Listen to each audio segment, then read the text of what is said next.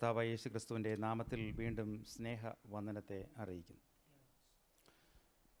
നാം ചിന്തിച്ചുകൊണ്ടിരിക്കുന്ന ആ ടോപ്പിക്ക് നാം കണ്ടിന്യൂ ചെയ്യുകയാണ്.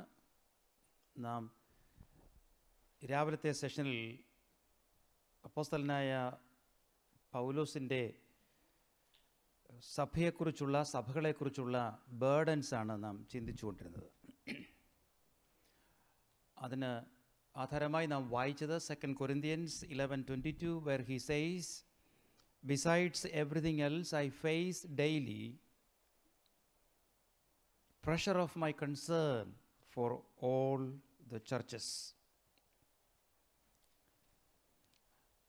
ആ വാക്കുകളുടെ അർത്ഥം നാം നോക്കുകയുണ്ടായി. തനിക്ക് പോകാൻ വയ്യാത്ത സ്ഥലത്ത് മറ്റുള്ളവരെ വിട്ട് താൻ ആ കൺസേൺ കാണിച്ചതായും നാം രാവിലെ സെഷനിൽ വായിക്കുകയുണ്ടായി. നാം അത് കണ്ടിന്യൂ ചെയ്യുകയാണ്. ദയവായി അപ്പോസ്തല പ്രവൃത്തികൾ 15-ാം അധ്യായം 36-ാമത്തെ വാക്യം നമുക്ക് വായിക്കാം. Acts chapter 15 verse 36.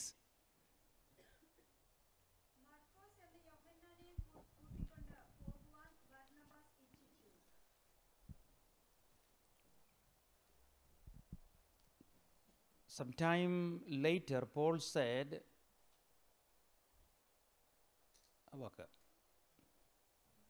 "Let us go back." 35. Okay. Let's.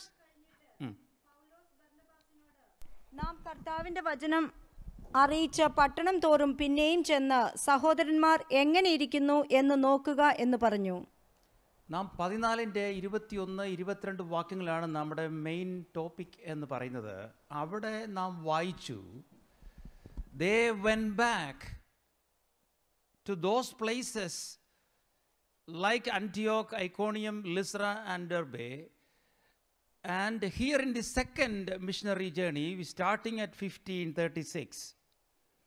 But verse 35 we read, "Paul said to Barnabas, let's go back and visit the believers in all the towns where we preach the word of the Lord and see how they are doing." വിശ്വാസികൾ ദൈവസഭകളിൽ അവർ എങ്ങനെയായിരിക്കുന്നു, അവരുടെ ജീവിതം, വിശ്വാസ ജീവിതം എങ്ങനെയുണ്ട് എന്ന് നമുക്ക് പോയി അവരെ സന്ദർശിക്കാം എന്ന് ബർന്നബസിനോട് പറയുകയാണ്. നോക്കണേ, ആ സഹിച്ച വേദനയുടെ അടിയുടെയൊക്കെ വേദന മാറിയിട്ടില്ല. അതൊക്കെ കരിഞ്ഞു വരുന്നതേ ഉള്ളൂ. എന്നിട്ടും താൻ പറയുകയാണ്, "Let us go back and see how people are doing in all the churches where we ministered." അതാണ് burden. It's not only that we see here in 15:35 and 36, but we see in verse 41, he went through Syria and Cilicia, Acts 15:41. He went through Syria and Cilicia, strengthening the churches. ഒരുപാട് വാക്യങ്ങൾ നമ്മൾ ഇതിനോടുള്ള ബന്ധത്തിൽ വായിച്ചപ്പോൾ എല്ലാം കയറി വന്ന ഒരു പദമുണ്ട്, നിങ്ങൾ ശ്രദ്ധിച്ചു കാണും. Strengthening the church. ആ ഭാഗം നാം ഇന്ന് ചിന്തിക്കും. എന്താണ് അതിൻ്റെ അർത്ഥം?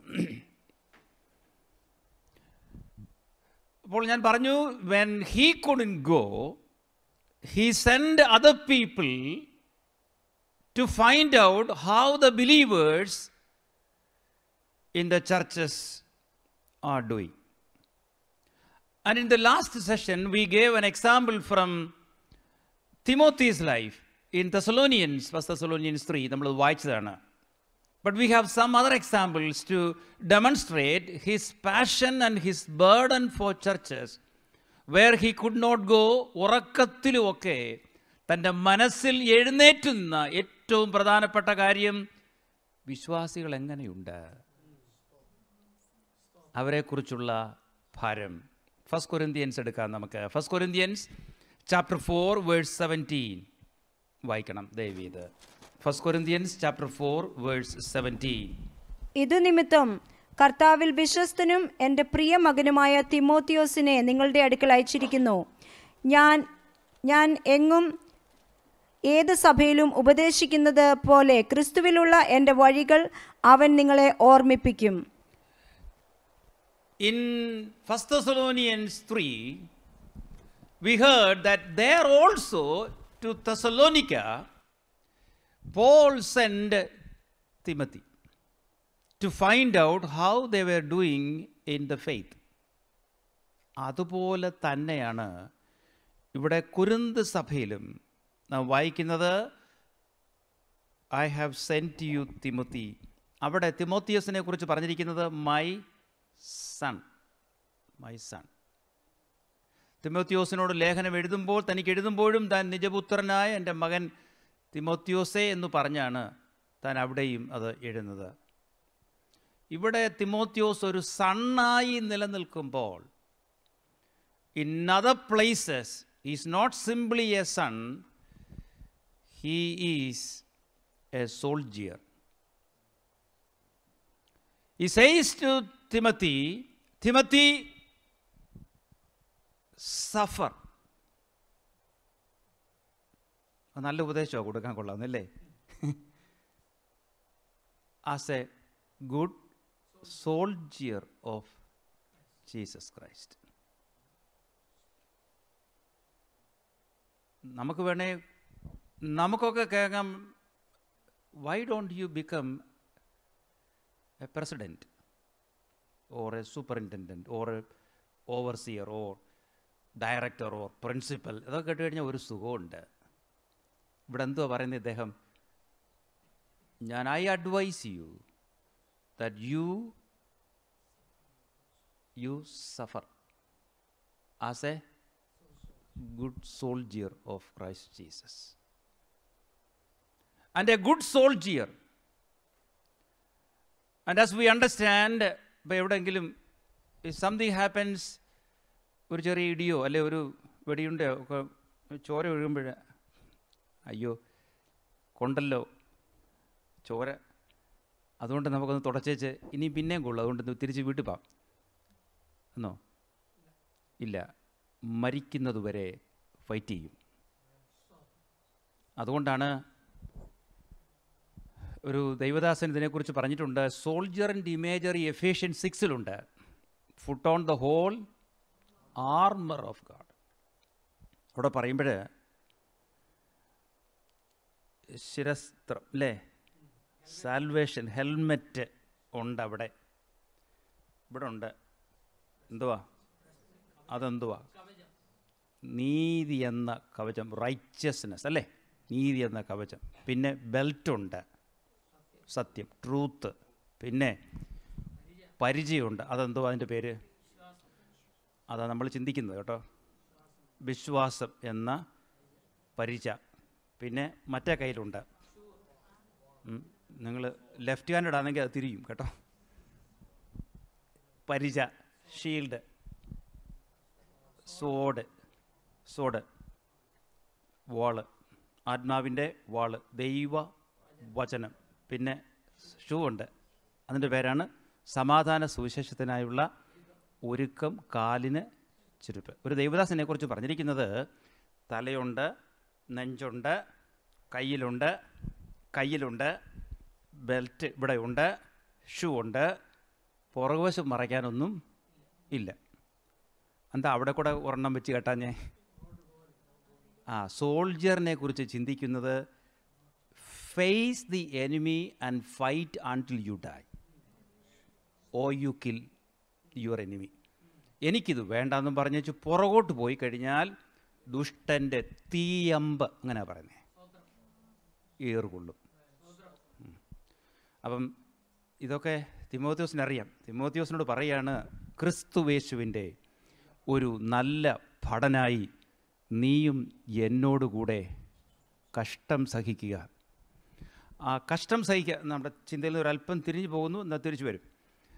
കഷ്ടം സഹിക്കുക എന്ന വാക്ക്, Zafar with me as A good soldier of Jesus Christ. ആ സഫർ എന്ന വാക്ക് സഫർ ടുഗദർ വിത്ത് എന്ന് പറഞ്ഞാൽ സഫർ ഈവിൾ ടുഗദർ വിത്ത് എന്നാണ് literal translation. Zafar evil together. അപ്പം നീ മാത്രമല്ല സഹിക്കുന്നത്, ഞാനും നിൻ്റെ കൂടുണ്ട്, നമ്മൾ ഒരുമിച്ച് പങ്കുവെക്കും ഇത്. മാത്രമല്ല സഹിക്കുന്ന എന്താണ്? ഈവിൾ. അവിടെ കൊടുത്തിരിക്കുന്ന പദം അങ്ങനെയാണ്. ഹാർഡ്ഷിപ്പിനും പിന്നെ സഫറിങ്ങിനൊക്കെ കൊടുത്ത പദമാണ് Sun കാക്കോസ്. Evil together, Zafar evil together. അങ്ങനെയാണ് മലയാളത്തിൽ ട്രാൻസ്ലേറ്റ് ചെയ്തത് കഷ്ടം എന്ന പേര്. ആ കഷ്ടം എന്നുള്ളത് എന്താണ്? Evil together with me. അപ്പോൾ തിമോത്തിയോസ് ഒരു സണ്ണായി മാത്രമല്ല, പിന്നെ ഒരു സോൾജിയറായി. സണ്ണെന്നൊക്കെ കേൾക്കുമ്പോൾ നമുക്കൊരു പദവിയാണ്. സോൾജിയർ എന്ന് പറയുമ്പോൾ കാറ്റ് പോകുന്ന ജോലിയാണ്. കഷ്ടം സഹിക്കുക. For this reason, 1 Corinthians 4:17, Paul says, "For this reason, I have sent to you Timothy, my son, whom I love, who is faithful in the Lord. He will remind you of life, of my way of life in Christ Jesus, which agrees with what I teach everywhere in every church." It's a very profound statement. He will remind you of my way of life, meaning how I live my life in accordance with what I teach everywhere in the church.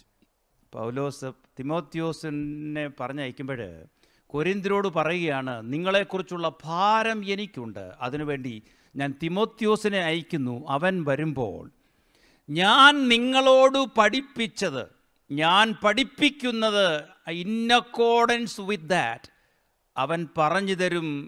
എൻ്റെ ജീവിത ശൈലി, അല്ലെങ്കിൽ എൻ്റെ ജീവിത ശൈലിക്കനുസരിച്ച് എൻ്റെ പഠിപ്പീരും എന്ന് പറഞ്ഞാൽ അവിടെ എന്തില്ല?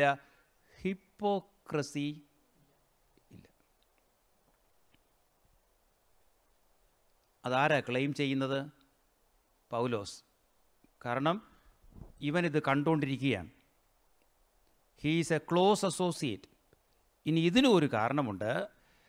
ഈ തിമോത്തിയോസിൻ്റെ ജീവിതം നോക്കിയാലും he also had sincere faith. പൗലോസ് പറഞ്ഞുകൊണ്ട്, നിൻ്റെ വല്യമ്മ ലോവീസിലും നിൻ്റെ അമ്മ യൂനീസിലും ഇപ്പോൾ നിന്നിലും എന്തുണ്ട്? നിർവ്യാജ വിശ്വാസം. അതിൻ്റെ തനി മലയാളം എന്ന് പറയുന്നത് കള്ളത്തരമില്ലാത്ത വിശ്വാസം എന്ന് പറഞ്ഞാൽ അവിടെ കൊടുത്തിരിക്കുന്ന പദം അൺഹിപ്പോക്രിറ്റിക്കൽ ഫെയ്ത്ത്. അൺഹിപ്പോക്രിറ്റിക്കൽ ഫെയ്ത്ത്. ചുരുക്കി പറഞ്ഞാൽ without putting A mask on. Hypocrisy എന്ന വാക്കിൻ്റെ അർത്ഥം put a mask on and play എന്നാണ്. Put a mask on and play. It's A തിയാട്രിക്കൽ imagery. Drama സ്റ്റുഡിയോയിലുള്ള ഒരു ഇമേജറിയാണ് അത്. എന്ന് പറഞ്ഞാൽ മാസ്ക് ഇട്ട് കളിക്കുക. നമ്മൾ അല്ലാത്ത ഒരാൾ ആണെന്നും പറഞ്ഞ് നമ്മൾ കളിക്കുക. ഉദാഹരണം, നമ്മൾ ഏഞ്ചലായിട്ട് കളിക്കാം. രണ്ട് ചിറകൊക്കെ അങ്ങോട്ട് ഫിറ്റ് ചെയ്ത് ഏഞ്ചലാണ്. എസ്പെഷ്യലി ക്രിസ്മസ് സീസണിലൊക്കെ നമ്മൾ ഏഞ്ചലായിട്ട് കളിക്കാം. അപ്പം നമ്മൾ ആ ചിറക് വെക്കുമ്പോഴും മനസ്സിലാകുന്നില്ലേ? നിങ്ങളെന്താ എന്നെ തുറിച്ചു നോക്കുന്നത്? അന്നേരം ആ കളിക്കുന്ന സമയത്ത് നമ്മളാരാ? ഏഞ്ചൽ. പക്ഷേ യഥാർത്ഥത്തിലാണോ? അല്ല. ഇങ്ങനെയുള്ള കളിക്കുന്നുണ്ട്. ഇങ്ങനെയുള്ള കളിയുടെ പേരാണ് കള്ളത്തരമുള്ള വിശ്വാസം എന്ന് പറയുന്നത്. നമ്മളെ കാണുമ്പോൾ നമ്മൾ പ്രിറ്റൻഡ് ചെയ്ത് കാണിക്കും, ഒരു കുഴപ്പമില്ല. പക്ഷേ യഥാർത്ഥത്തിൽ ഒത്തിരി കുഴപ്പമുണ്ട്. നമ്മൾ മാസ്ക് വെച്ച് കളിക്കും. പക്ഷേ ഈ ചെറുപ്പക്കാരൻ പൗലോസ് പറയുകയാണ്, നിൻ്റെ വല്യമ്മയുണ്ട്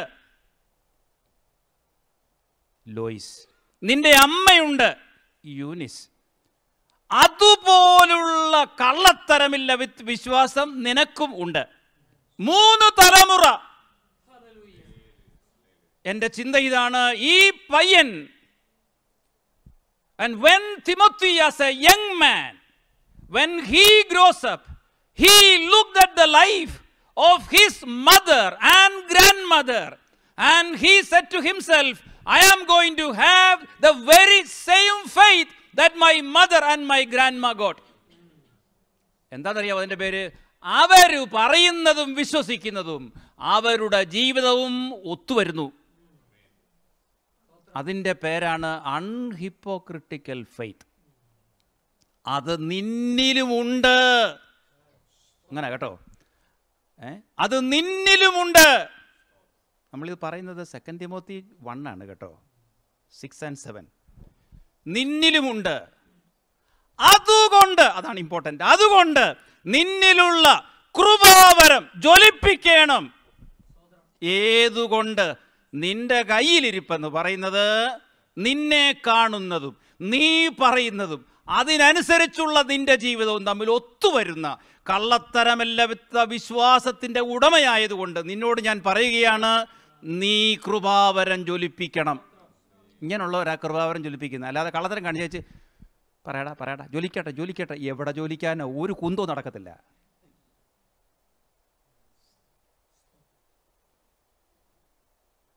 കള്ളത്തരവും കാണിച്ച്, കള്ളത്തരവും പറഞ്ഞ്, കള്ളയൊപ്പ് വിട്ട്, ഇതെല്ലാം കാണിച്ചേച്ച് വന്നിട്ട് കൃപ എന്ന് പറഞ്ഞാൽ ഒന്നും വ്യാപരിക്കത്തില്ല, ഒരു ചുക്കും അവിടെ നടക്കത്തില്ല.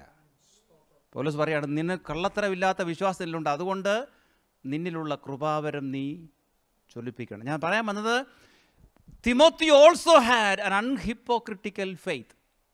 That's the same faith and same lifestyle, same teaching he saw in Apostle Paul. അതുകൊണ്ടാണ് പറഞ്ഞത്, അവൻ വരുമ്പോൾ അത് നിങ്ങളോട് പറയും. He will remind you of my way of life in Christ Jesus, which agrees with what I teach everywhere in every church.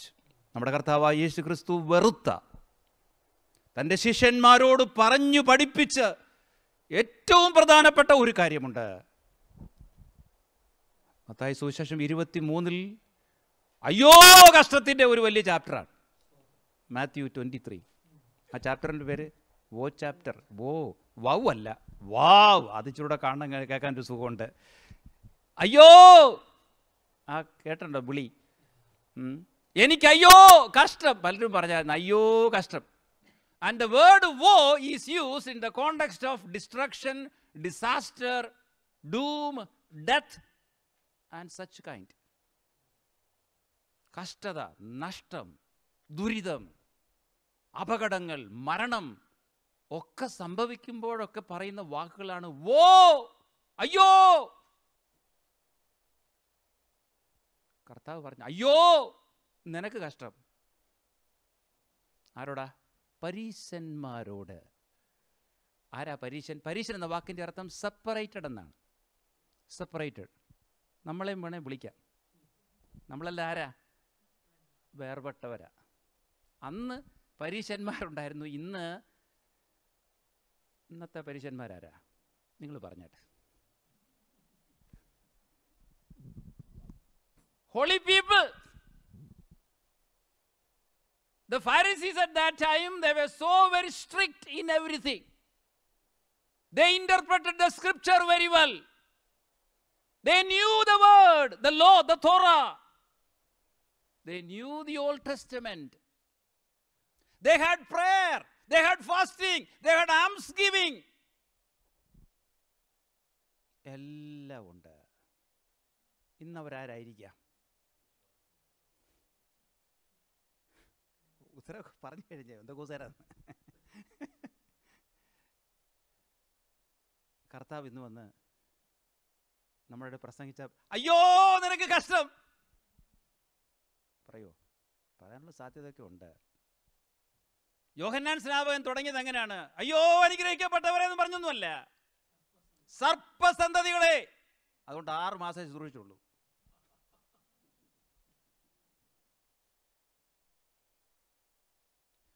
പുസ്തകത്തിൽ അദ്ദേഹം ഒരൊറ്റ അത്ഭുതം പോലും ചെയ്തതായി കാണുന്നില്ല. ചെയ്തു കാണും കേട്ടോ, പക്ഷേ റെക്കോർഡഡ് അല്ല. ഒരൊറ്റ മിറക്കിളും ചെയ്തു കാണും. ഞാൻ പറഞ്ഞ വാചകങ്ങൾ ശ്രദ്ധിക്കണം. അദ്ദേഹം ചെയ്തു കാണും, ചെയ്തു കാണും. പക്ഷേ nothing is recorded in terms of John the Baptist doing a miracle. But the greatest miracle was he was able to turn a generation from sin to God. അതാണ് ഏറ്റവും വലിയ മിറക്കിൾ. റിപ്പൻറ്റൻസ് ആണ് മിറക്കിൾ എന്ന് മറന്നു പോകരുത്. മാനസാന്തരപ്പെടുന്ന ഒരു പാപിയെ ചൊല്ലി സ്വർഗത്തിൽ വലിയ സന്തോഷമുണ്ടാകും, മുട്ടുവേദന മാറുന്നതിനെക്കാട്ടിൽ.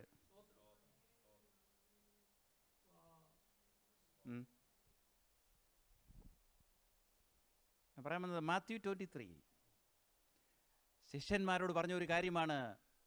ഈ അയ്യോബാൻ വിളിച്ചിട്ട് പറയാണ്,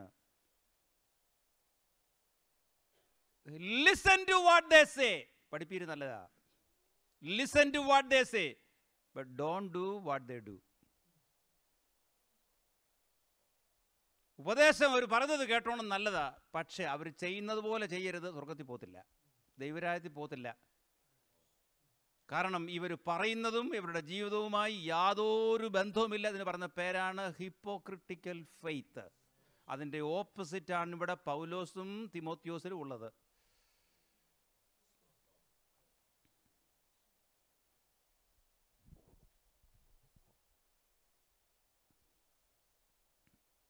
മാത്യു 6 3 ആക്ടിവിറ്റീസ് പറഞ്ഞിട്ടുണ്ട് കർത്താവിൻ്റെ ഗിരിപ്രഭാഷണത്തിൽ. When you pray, when you fast and when you give alms. പ്രാർത്ഥിക്കുമ്പോഴും ഉപവസിക്കുമ്പോഴും പിന്നെ കൊടുക്കുമ്പോഴും. ആര് ചെയ്യുന്നത് പോലെ ചെയ്യരുതെന്നാ പഠിപ്പിച്ചു വെച്ചേക്കുന്നേ? കപടഭക്തി. അതാരാ? നിങ്ങൾ തന്നെ പറഞ്ഞാൽ മതി. പരീശന്മാർ. അവര് ഒരു പ്രഹസനം ഒന്ന് പ്രിറ്റൻഡ് ചെയ്യും. പ്രാർത്ഥന അത് പുറമേ ആൾക്കാർ കാണേണ്ടതിനു വേണ്ടിയുള്ള പ്രിറ്റൻഡിങ് ലൈഫ്. ഉപവസിക്കുന്നു എന്നറിയാൻ വേണ്ടി നന്നായിട്ട് കാണിക്കും. കൊടുക്കുന്നു എന്നറിയാൻ വേണ്ടി അതും പരസ്യപ്പെടുത്തും. കർത്താവ് പറഞ്ഞു, ഇതുപോലെ നിങ്ങളാകരുത്. Don't do like what they do. ഇതൊക്കെ പറയുമ്പോൾ ഈ ഗിരിപ്രഭാഷണത്തിൽ നിന്ന് ഒരുപാട് മൈലുകളൊക്കെ ആയിപ്പോയി. നമ്മൾ ഒത്തിരി അകന്നാണ് നമ്മൾ യാത്ര ചെയ്യുന്നത്. ചിലർ പറയും ഞാൻ തരാം, പക്ഷേ എൻ്റെ പടവും എൻ്റെ ഭാര്യയുടെയും പിള്ളേരുടെയും പടവും ഞാൻ എത്ര തന്നൂടെ അടിച്ച് പറത്താങ്കിൽ ഞാൻ തരാം. എന്താ അപ്പം നമ്മളെ വിളിക്കേണ്ട പേരെന്തുവാ? അതാ.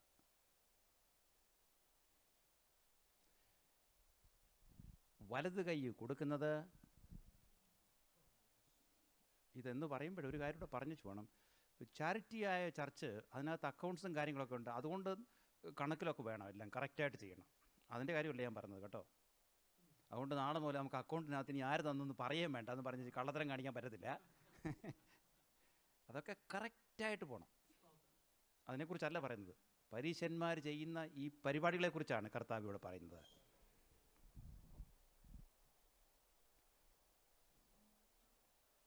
So the point that I was trying to make was Timothy had such life, and that's why he sent such people to encourage the church. There is another thing why Timothy was sent not only to Corinth church. Earlier we saw that he was sent to Thessalonica. And now he is sent to another church. വായിച്ചാട്ടെ. Philippians chapter 2 verse 19. Philippians chapter 2 verse 19. എന്നാൽ നിങ്ങളുടെ വസ്തുത അറിഞ്ഞിട്ട് എനിക്ക് മനം തണുക്കേണ്ടതിന് തിമോത്തിയോസിനെ വേഗത്തിൽ അങ്ങോട്ട് അയക്കാം എന്ന കർത്താവായ യേശുവിൽ ഞാൻ ആശിക്കുന്നു. അടുത്ത വാക്യം കൂടെ. നിങ്ങളെ സംബന്ധിച്ച് പരമാർത്ഥമായി കരുതുവാൻ തുല്യചിത്തനായി എനിക്ക് മറ്റാരുമില്ല. I hope, verse 19, I hope in the Lord Jesus to send Timothy to you soon. And the reason പറഞ്ഞുണ്ട് that I also may be cheered when I receive news about you.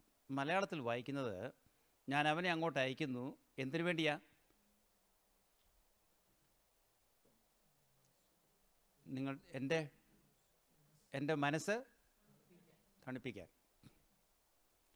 അപ്പം എൻ്റെ മനസ്സ് ചിയർന്നുള്ള വാക്കാണ് അവിടെ. That I may be cheered. എൻ്റെ മനസ്സൊന്ന് തണുപ്പിക്കാൻ വേണ്ടി. കാരണം നിങ്ങളെക്കുറിച്ചുള്ള ന്യൂസ് യവൻ വന്ന് പറയുമ്പോൾ ഐ വിൽ ബി ചിയേർഡ്. വേറെ വല്ലവരൊക്കെ വന്ന് പറയുമ്പോഴത്തേന് മനസ്സ് ചൂട് പിടിക്കും. കാരണം ആ കൊടുക്കുന്ന ടോണും ആ മെസ്സേജും. ചിലരാണെങ്കിൽ എല്ലാം നെഗറ്റീവേ കാണത്തുള്ളൂ, നെഗറ്റീവ്. ഇപ്പോൾ ബർണബാസിൻ്റെ കാര്യം ഞാൻ കഴിഞ്ഞ ദിവസം പറഞ്ഞായിരുന്നു. ഫുൾ ഓഫ് ഗ്രേസ് കണ്ടു പറയും. ഞാനൊരു ചെറിയ ഒരു സ്റ്റോറി കേട്ടിട്ടുണ്ട്. അത് നമ്മളാ പറയുന്ന മെസ്സേജിൻ്റെ ടോണും കാര്യത്തെക്കുറിച്ച് പറയാനുള്ള ഒരു ഇതാണ്. അപ്പോൾ ഒരു പയ്യൻ പഠിക്കാൻ പോയി, ദൂരെ സ്ഥലത്ത് പോയി, യൂണിവേഴ്സിറ്റി പോയി. അപ്പോൾ അവന് ടെലഗ്രാം അടിച്ചു ഫാദറിന്, I need money, please send the money. അത്രയൊന്നും പ്ലീസൊന്നും പറയാൻ പറ്റത്തില്ല ഈ ടെലഗ്രാം അടിക്കുന്ന സമയത്ത്, പണ്ടത്തെ കാലത്താണ്. നീഡ് മണി സെൻഡ്. അപ്പോൾ അപ്പച്ചൻ ഇതറിയത്തില്ല വായിക്കാൻ. അപ്പോഴേ അടുത്തൂടെ പോയ ഒരു മനുഷ്യനെ വിളിച്ച് ഇത് വായിക്കാൻ പറഞ്ഞു. അയാൾ ഭാര്യയായിട്ട് അടിയിട്ടേച്ച് പോയതാ. അയാൾ വായിച്ചു. ഇതേ മോൻ അവിടെ നിന്ന് അയച്ചേക്കുക. വായിച്ച എന്തോ പറഞ്ഞേക്കുന്നേ? എളുപ്പം കളിക്കാതെ പൈസ പെട്ടെന്ന് അയച്ചു കൊടുക്കാൻ. എന്തുവാ? പൈസ അപ്പം അയച്ചു കൊടുക്കാൻ. ഇത് കേട്ട ഈ ഫാദർ, എടാ ഇങ്ങനല്ലായിരുന്നല്ലോ നീ ഇവിടുന്ന് പോയത്, ഇങ്ങനെയുള്ള സംസാരമൊന്നും നീ സംസാരിച്ച് എൻ്റെ അടുത്ത് ഇത്രയും വലിയ ചൂടായിട്ടൊന്നും അല്ലല്ലോ നീ സംസാരിക്കുന്നത്. എന്നാൽ പിന്നെ പണം അയക്കുന്നില്ല എന്ന് പറഞ്ഞത് മാറ്റിവെച്ചു. അപ്പനല്ലേ, അപ്പൻ്റെ മനസ്സ് പിന്നെയും അവനത് എങ്ങനെ കഴിയുമെന്നൊക്കെ ഉള്ള ഓർത്ത് ഒരാഴ്ച മാറ്റി വെച്ചേച്ച് വേറൊരാൾ അതിലേ പോയപ്പോൾ വീണ്ടും അവൻ്റെ ഇയാളെ എടുത്തു കൊടുത്തത് വായിക്കാൻ പറഞ്ഞു. അയാൾ വായിച്ച് പറഞ്ഞു, മോൻ അയച്ചേക്കാണ്, അവനെ മഹാപ്രശ്നത്തിലാണ്, അവിടെ പൈസ അവന് വേണം. അപ്പോൾ അവൻ പറഞ്ഞേക്കാൻ പൈസ ഇല്ല, പെട്ടെന്ന് അയച്ചു കൊടുക്കണം. ഇത് കേട്ടപ്പം ഫാദർ ചോദിച്ചു, എനിക്കറിയാം അല്ലെങ്കിൽ നീ ഇങ്ങനെ വരും, അതിനാണ് ഞാൻ ഒരാഴ്ച മാറ്റി വെച്ചിരുന്നേ. അങ്ങനെ വാ, നീ അങ്ങനെ വാ, ഇപ്പം താഴ്ന്നു വാ, നോക്കണേ, അങ്ങനെ നീ എൻ്റെ വഴിക്ക് വാ, അപ്പോൾ പൈസ അയച്ചു തരാം. എവിടാ കുഴപ്പം പറ്റിയേ? ആ വായിച്ചവൻ്റെ. ഇങ്ങനെയുള്ള ചിലവന്മാരെ വിട്ട് കഴിഞ്ഞാൽ മുഴുവനും കുളമാവും അല്ലേ? അതിനാരെ വിട്ടേ? തിമോഥെയോസിനെ. അവൻ വന്ന് പറയുമ്പോൾ എൻ്റെ ഹൃദയം എന്താവും? തണുക്കും. I may be cheered. അതിനൊരു കാരണമുണ്ട്. അവൻ്റെ ഈ കള്ളത്തരവില്ല. ഹിപ്പോക്രിറ്റിക്കൽ ഫെയ്ത്ത് അല്ല അവൻ്റേത്, സിൻസിയർ ഫെയ്ത്ത് ആണ്. അതിൻ്റെ വേറൊരു ട്രാൻസ്ലേഷനാണ് genuine faith, authentic genuine faith. That I may be cheered. അടുത്ത വാക്യം നമ്മൾ വായിക്കുന്നത്, വേർഡ്സ് 20 നമ്മൾ വായിക്കുന്നത്, I have no one else like Timothy. എനിക്ക് ഇവനെ പോലെ വേറൊരുത്തനില്ല. കാരണം പറഞ്ഞിട്ടുണ്ട്, ബാക്കിയുള്ള എല്ലാവരും അവരവരുടെ കാര്യം. ഇവിടെ പച്ച മലയാളത്തിൽ നമ്മൾ ചില വാക്കുകളൊക്കെ ഉണ്ടാക്കുക, അവനവനീസം എന്നൊക്കെ പറയുമല്ലോ. അങ്ങനൊരു വാക്കൊന്നുമില്ല. എല്ലാവർക്കുടെയും കയ്യിൽ അവനവനീസമാണ്. എന്നാൽ തിമോത്തി അതല്ല. He is interested, he has an interest of Jesus എന്നല്ല. നോക്കിക്കേ 21, he looks for the interest of Jesus. All others they do their own things. ഈ കോണ്ടക്സ്റ്റ് മനസ്സിലാകണമെങ്കിൽ ഈ അധ്യായത്തിൻ്റെ ആദ്യ ഭാഗം പറയണം കേട്ടോ. ഫിലിപ്പിയൻസ് 2 നിങ്ങളെ മറ്റുള്ളവരെ നിങ്ങളെക്കാൾ ശ്രേഷ്ഠനെന്നെണ്ണി എന്നൊക്കെ പറഞ്ഞത് ക്രിസ്തുവിൻ്റെ ഭാവം നിങ്ങളിൽ ഉണ്ടാകട്ടെ, മനസ്സിൽ ഉണ്ടാകട്ടെ എന്ന് പറഞ്ഞു തുടങ്ങി യേശുവിൻ്റെ ഇൻകാർണേഷണൽ ആ ഒരു ലൈഫ് ആൻഡ് മിനിസ്ട്രി എടുത്തു കാണിച്ചിട്ട് പറയുകയാണ്. നമ്മുടെ കർത്താവായ യേശു ക്രിസ്തുവിൻ്റെ ആ ക്രൂശീകരണത്തെ വരച്ചു കാട്ടിയിട്ട് പറയുകയാണ്, സ്വർഗത്തിലിരുന്ന നമ്മുടെ കർത്താവായ യേശു ക്രിസ്തു അവൻ മനുഷ്യനായി ദാസനായി ഭൂമിയിലേക്ക് ഇറങ്ങി.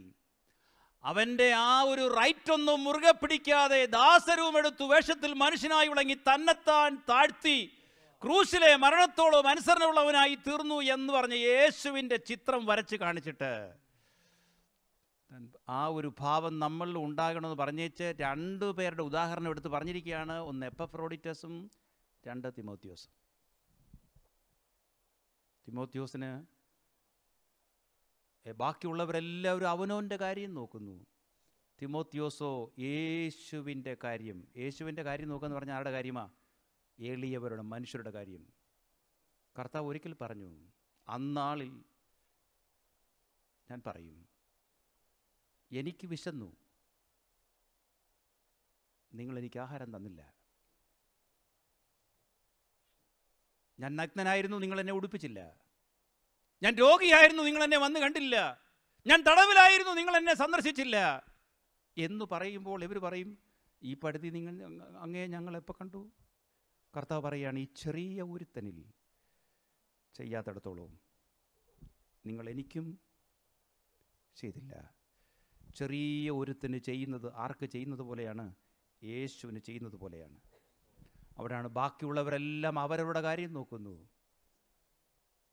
എന്നാൽ തിമോത്തിയോസ് യേശുവിൻ്റെ കാര്യം നോക്കുന്നു എന്ന് പറഞ്ഞാൽ മറ്റുള്ളവരെ സഹായിക്കുന്ന രീതി. And that's what തിമോത്തീസ് life. നമ്മൾ ചിന്ത 19-ാം വാക്യത്തിൽ പൗലോസ് പറയുകയാണ്, I hope in the Lord to send Timothy to you. കാരാഗൃഹത്തിൽ കിടക്കുമ്പോൾ അപ്പോഴും ആത്മഭാരം, ബേർഡനാണ്. ആരെക്കുറിച്ച്? ഫിലിപ്പിയ സഭയെക്കുറിച്ച്.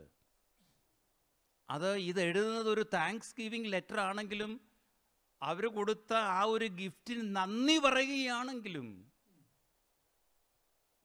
പറയാണ്, ഞാൻ തിമോത്തിയോസിനെ നിങ്ങളുടെ അടുക്കലേക്ക് അയക്കുന്നു. That when I here about you your news I may be ചിയർഡ് എന്ന് പറയുമ്പോൾ ആ സഭയെക്കുറിച്ചുള്ള വലിയ ഭാരം തൻ്റെ ഹൃദയത്തിൽ ചുമന്നുകൊണ്ട് നടക്കുകയാണ് താൻ. രാവിലത്തെ സെഷനിൽ ഞാൻ പറഞ്ഞിരുന്നു, ഈ സഭ ഉണ്ടായതിൻ്റെ കാരണം അടികൊണ്ട് പൊട്ടി, കാലാമത്തിലും കൈ ചങ്ങലയിലും വീണ് അങ്ങനെ ഉണ്ടായ ഒരു സഭയാണ് ഫിലിപ്പിയ സഭ. അവരെക്കുറിച്ച് ഇദ്ദേഹം പറയുന്ന 1-2 വാചകങ്ങളുണ്ട്. അത് വായിക്കുമ്പോൾ നമ്മുടെ കോരിത്തിരി ഉണ്ടാകും. 1-ാം അധ്യായത്തിൽ 6 മുതലുള്ള ചില വാക്യങ്ങൾ അവരെക്കുറിച്ച് പറയുമ്പോൾ I have you in my heart എന്ന് ഒരു പദപ്രയോഗമുണ്ട്. കണ്ടോ? 7-ലുണ്ട്, I have you in my heart. അപ്പം എൻ്റെ ഹൃദയത്തിനകത്ത് കയറ്റി വച്ചിരിക്കുക. ക്രിസ്തു ഉണ്ട്, കുഴപ്പമില്ല. പക്ഷേ എൻ്റെ ഹൃദയത്തിൽ ആരിരിപ്പുണ്ട്? നിങ്ങൾ. കാരണം അടികൊണ്ട് ശരീരം മുഴുവൻ വലിച്ചു കീറപ്പെട്ട് കഷ്ടത സഹിച്ചുണ്ടായ ആ ദേശത്തെ വിശ്വാസികളെ എവിടെ കയറ്റി വച്ചിരിക്കുക? ഹൃദയത്തിൽ. ഗ്രീക്ക് ഭാഷയിൽ തിരിച്ചും നമുക്കിതിനെ വായിക്കാം, I have you in my heart എന്ന് മാത്രമല്ല, you have me in your heart. ഇതാണ് ഒരു സുവിശേഷകനും വിശ്വാസിയും തമ്മിലുള്ള ബന്ധം. കേട്ടോ? എന്തുവാ നിങ്ങൾക്ക് പറയാൻ സാധിക്കുമോ? ഞങ്ങളുടെ കർത്തൃദാസന്മാരെ ഞങ്ങളുടെ ഹൃദയത്തിനകത്ത് വച്ചിരിക്കുക. ദൈവദാസന്മാർക്ക് പറയാൻ സാധിക്കുമോ? ദൈവമക്കളെ ഞങ്ങളുടെ ഹൃദയത്തിനകത്ത് വച്ചിരിക്കുക.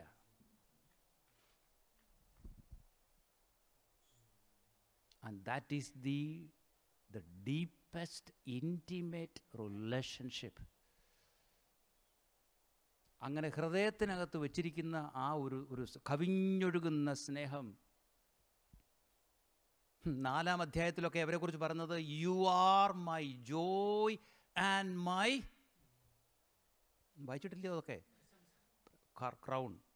You are my Joy, crown. ആ ഒരു ബന്ധമാണ്.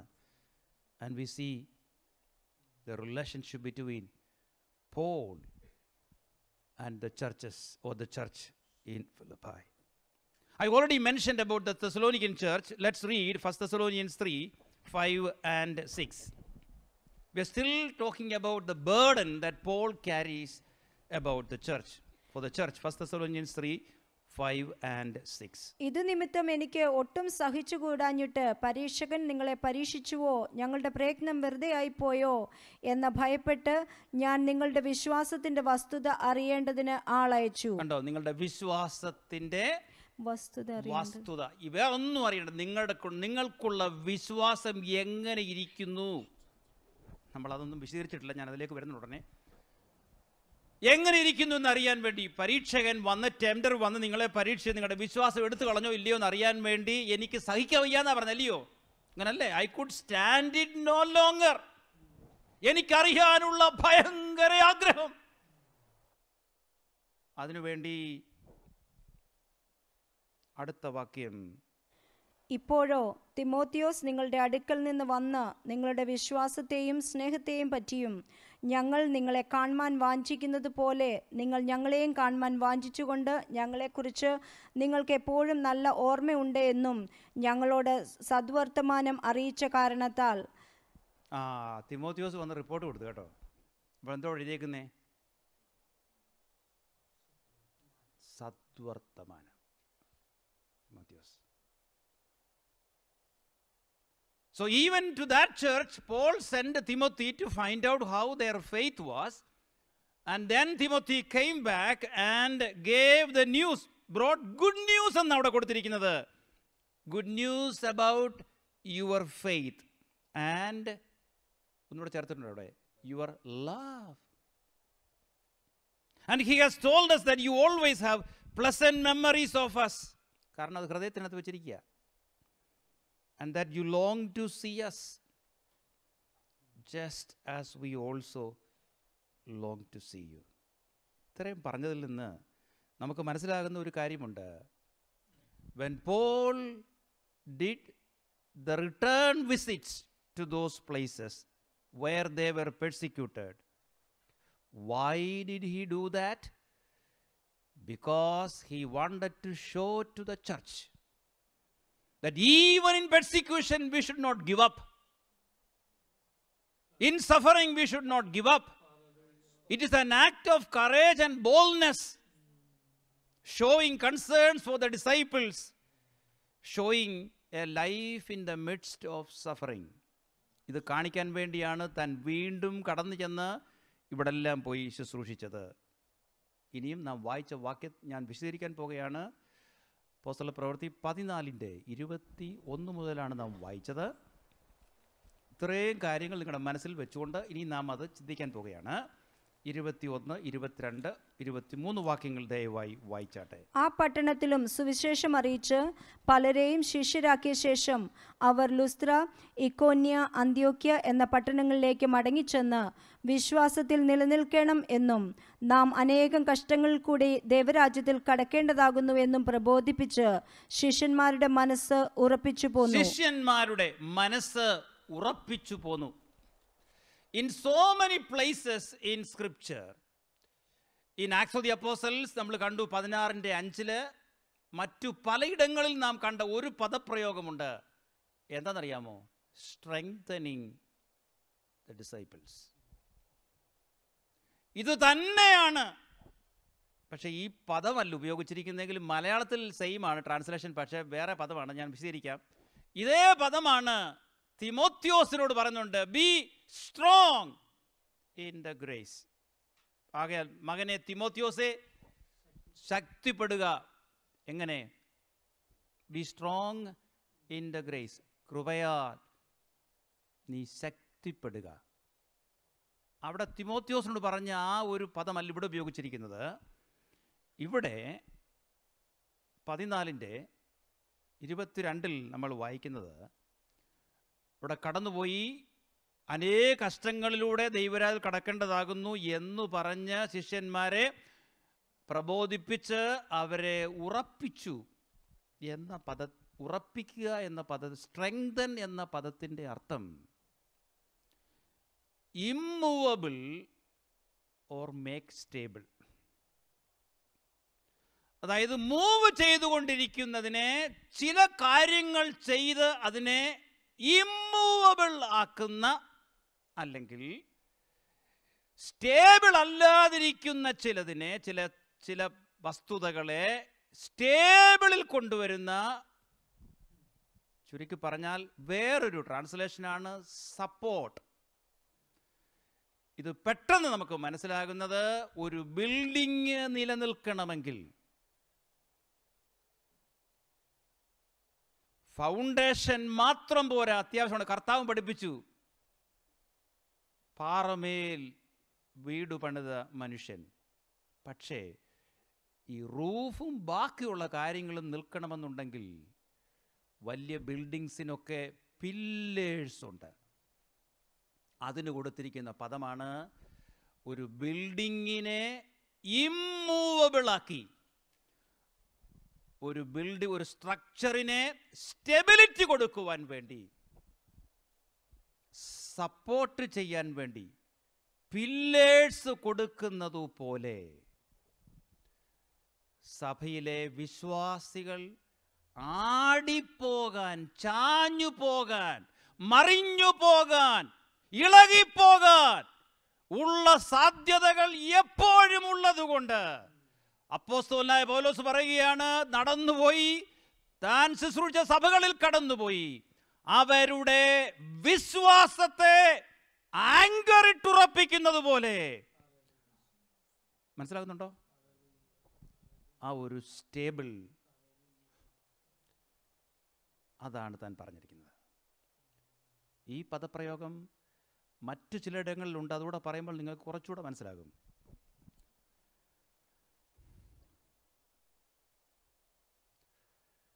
അപ്പോസ്തല പ്രവൃത്തികൾ 3-ാം അധ്യായം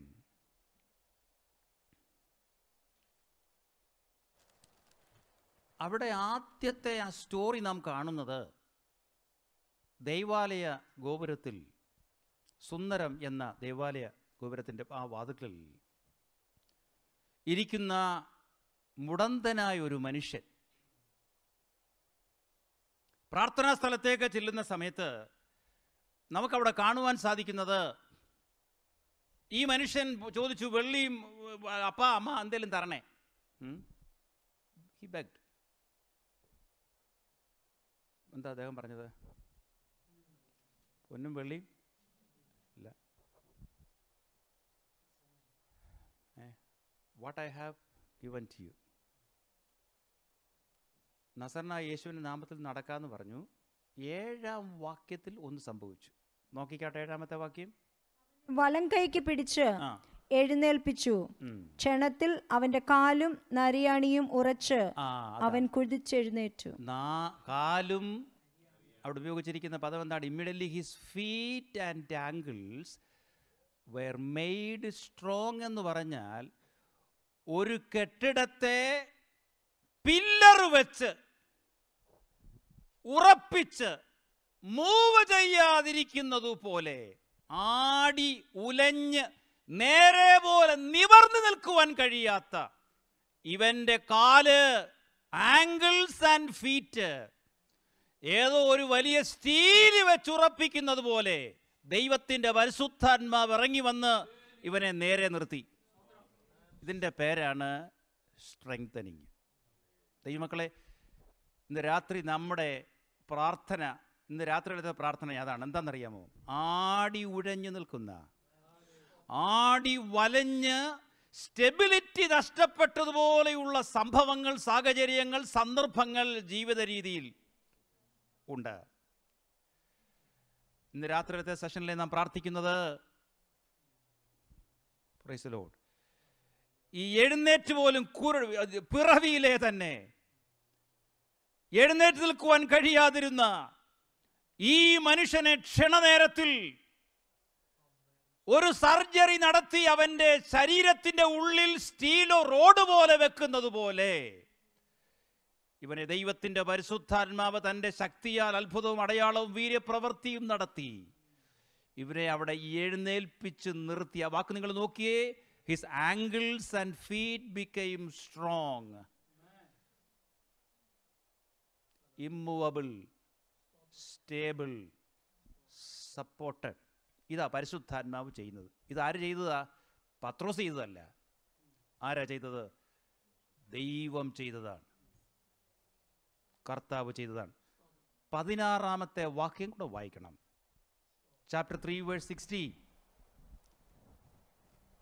അവന്റെ നാമത്തിലെ വിശ്വാസത്താൽ അവന്റെ നാമം തന്നെ നിങ്ങൾ കാണുകയും അറിയുകയും ചെയ്യുന്ന ഇവൻ ബലം പ്രാപിപ്പാൻ കാരണമായി തീർന്നു.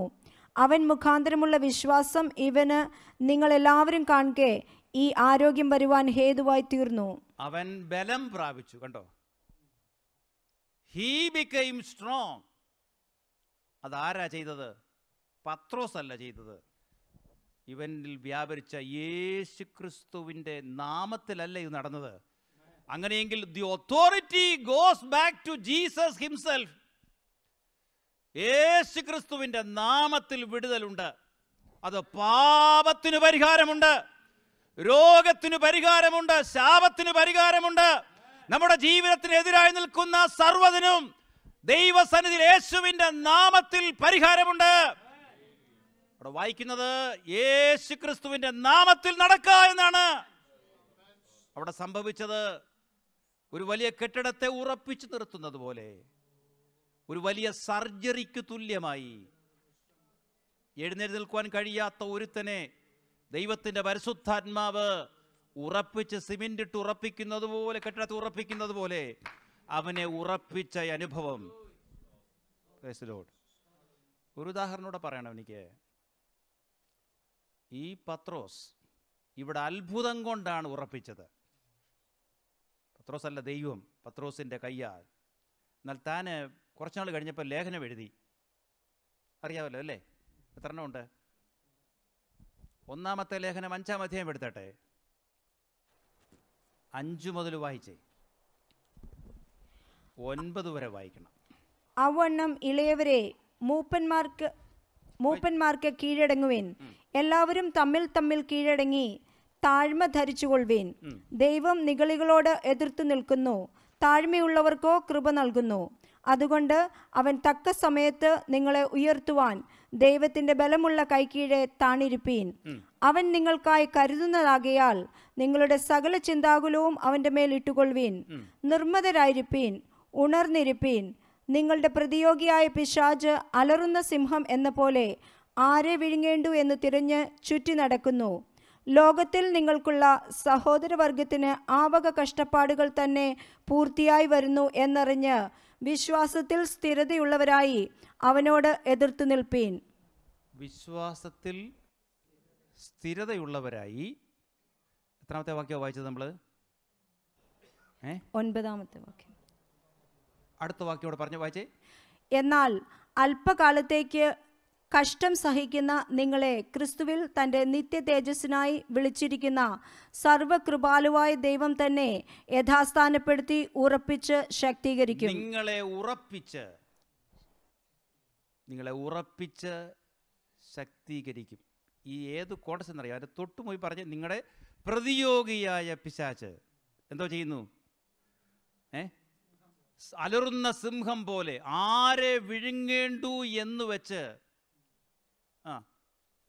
ചുറ്റി നടക്കുന്നു. എന്തോ ചെയ്യാതെ പറഞ്ഞേക്കുന്നേ? റെസിസ്റ്റ് ഹിം അല്ലേ? U resist him. എന്തോ കൊണ്ടാണ് റെസിസ്റ്റ് ചെയ്യുന്നേ? Strengthen by the faith.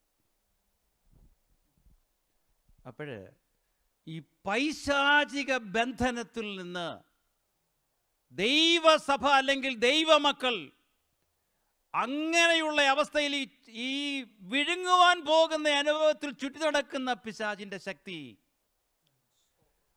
അതിൽ നിന്ന് വിടുതൽ പ്രാപിക്കുവാൻ, അവനോട് റെസിസ്റ്റ് ചെയ്യുവാൻ നമുക്ക് വേണ്ടുന്ന വിശ്വാസം, അത് വീക്കായി പോയാൽ നടക്കയില്ല. തികവുള്ള ഏറ്റവും കേമമായ ഗ്രേറ്റ് ഫെയ്ത്ത് നമുക്ക് വേണം. അത് വരുന്ന ആരാണ്? ദൈവത്തിൻ്റെ പരിശുദ്ധാത്മാവ്. ദൈവം നമുക്ക് ആ ഒരു വിശ്വാസം തന്ന് നമ്മളെ ഉറപ്പിക്കും.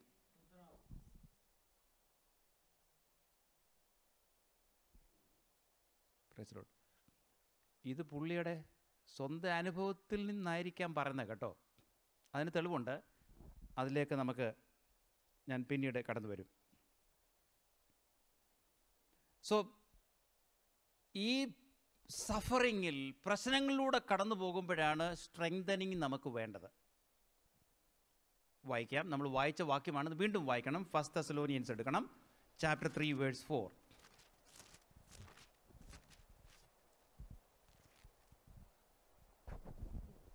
1 Thessalonians 3:4. നാം കഷ്ടമനുഭവിക്കേണ്ടി വരും എന്ന് ഞങ്ങൾ നിങ്ങളോടുകൂടെ ഇരുന്നപ്പോൾ മുമ്പ് കൂട്ടി പറഞ്ഞിട്ടുമുണ്ട്. അവണ്ണം തന്നെ സംഭവിച്ചു എന്ന് നിങ്ങൾ അറിയുന്നു. നേരത്തെ പറഞ്ഞായിരുന്നു ഇങ്ങനെയുള്ള പരിപാടികളൊക്കെ ഉണ്ടാകും, കഷ്ടം പ്രയാസം ഉണ്ടാകും, അതുപോലെ സംഭവിക്കുകയും ചെയ്തല്ലോ എന്ന് ഓർമ്മപ്പെടുത്തുകയാണ്. ഈ 2 വായിച്ച് വേഴ്സ് 2. ഈ കഷ്ടങ്ങളിൽ ആരും കുലുങ്ങിപ്പോകാതിരിക്കേണ്ടതിന് നിങ്ങളെ സ്ഥിരപ്പെടുത്തുവാനും. അതാണ്, ഈ കഷ്ടങ്ങളിൽ നിങ്ങൾ കുലുങ്ങാനുള്ള സാധ്യതയുണ്ട്. ഇപ്പൊ അത് കുറച്ചുകൂടെ പിടികെട്ടിന്ന് തോന്നുന്നല്ലേ? കഷ്ടങ്ങൾ വരുമ്പോൾ മൂവബിൾ ചെയ്ത് സ്റ്റെബിലിറ്റി നഷ്ടപ്പെടുത്തി, വിശ്വാസത്തിന്റെ സ്റ്റെബിലിറ്റി നഷ്ടപ്പെടുത്തി നിങ്ങളെ മൂവ് ചെയ്ത്, ഹരിക്കൈൻ വരുമ്പോൾ ഒരു കെട്ടിടം തകർന്ന് മറിഞ്ഞു വീഴുന്നത് പോലെ സഫറിങ്, കഷ്ടങ്ങൾ, പ്രതികൂലങ്ങൾ, നിരാശകൾ നിങ്ങളുടെ ജീവിതത്തിനെതിരെ അടിക്കുന്ന സമയത്ത് ഇത്രയും നാൾ നിന്ന വിശ്വാസത്തിൽ നിന്ന് തകർന്ന് തരിപ്പണമാകുവാനുള്ള സംഗതികൾ വരും. 2-ാം വാക്യം ഒന്നുകൂടെ വായിച്ചേ. ഈ കഷ്ടങ്ങളിൽ ആരും കുലുങ്ങിപ്പോകാതിരിക്കേണ്ടതിന് നിങ്ങളെ സ്ഥിരപ്പെടുത്തുവാനും നിങ്ങളുടെ വിശ്വാസം സംബന്ധിച്ച് നിങ്ങളെ പ്രബോധിപ്പിപ്പാനുമായിട്ട് നമ്മുടെ സഹോദരനും ക്രിസ്തുവിന്റെ സുവിശേഷ ഘോഷണത്തിൽ ദൈവത്തിന്റെ ശുശ്രൂഷകനുമായ തിമോത്തിയോസിനെ അയച്ചു. തിമോത്തിയോസിനെ അയച്ചു എന്തിനാണെന്നറിയാമോ? ആ പില്ലർ വെച്ച് ഇവരെ സ്ട്രെങ്തൻ ചെയ്യാൻ.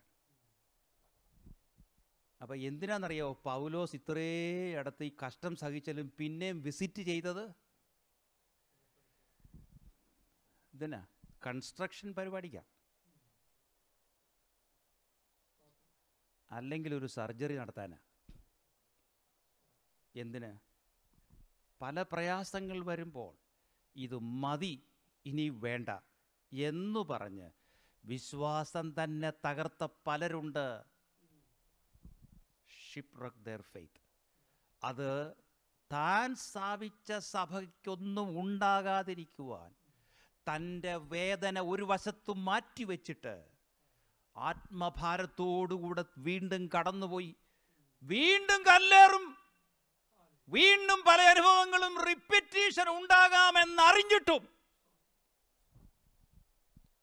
തൻ്റെ ജീവനെ വിലയേറിയതായി എണ്ണാതെ താൻ വീണ്ടും അവിടെ കടന്നുപോയി.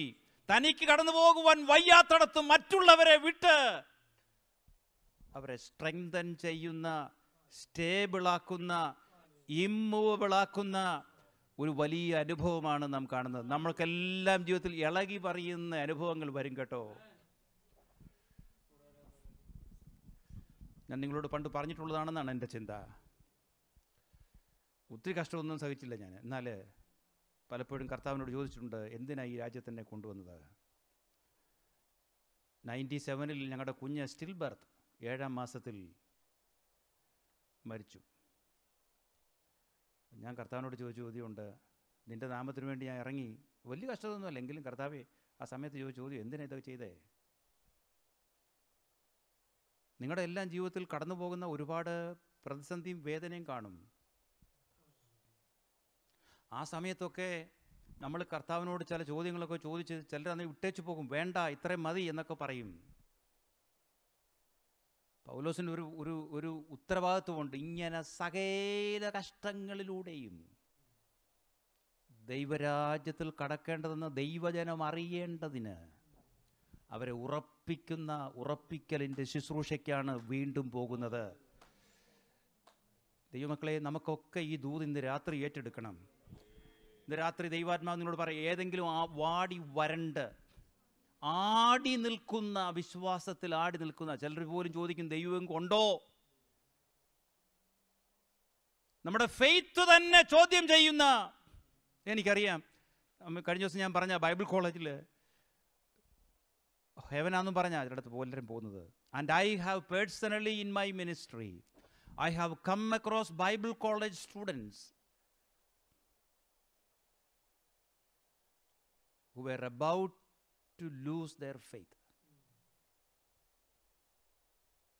അത്ഭുതമില്ല, അടയാളമില്ല, ദൈവമില്ല, കർത്താവില്ല, പരിശുദ്ധാത്മാവില്ല, എന്നു പറയുന്നത് വരെ വന്ന് നിന്ന അനുഭവം ഐ നോ പേഴ്സണലി. എന്നെ പിടിച്ചിരുത്തി ദൈവവചനം പറഞ്ഞു കൊടുത്ത് ആൻഡ് ഫയർ ഫോർ ഗോഡ്.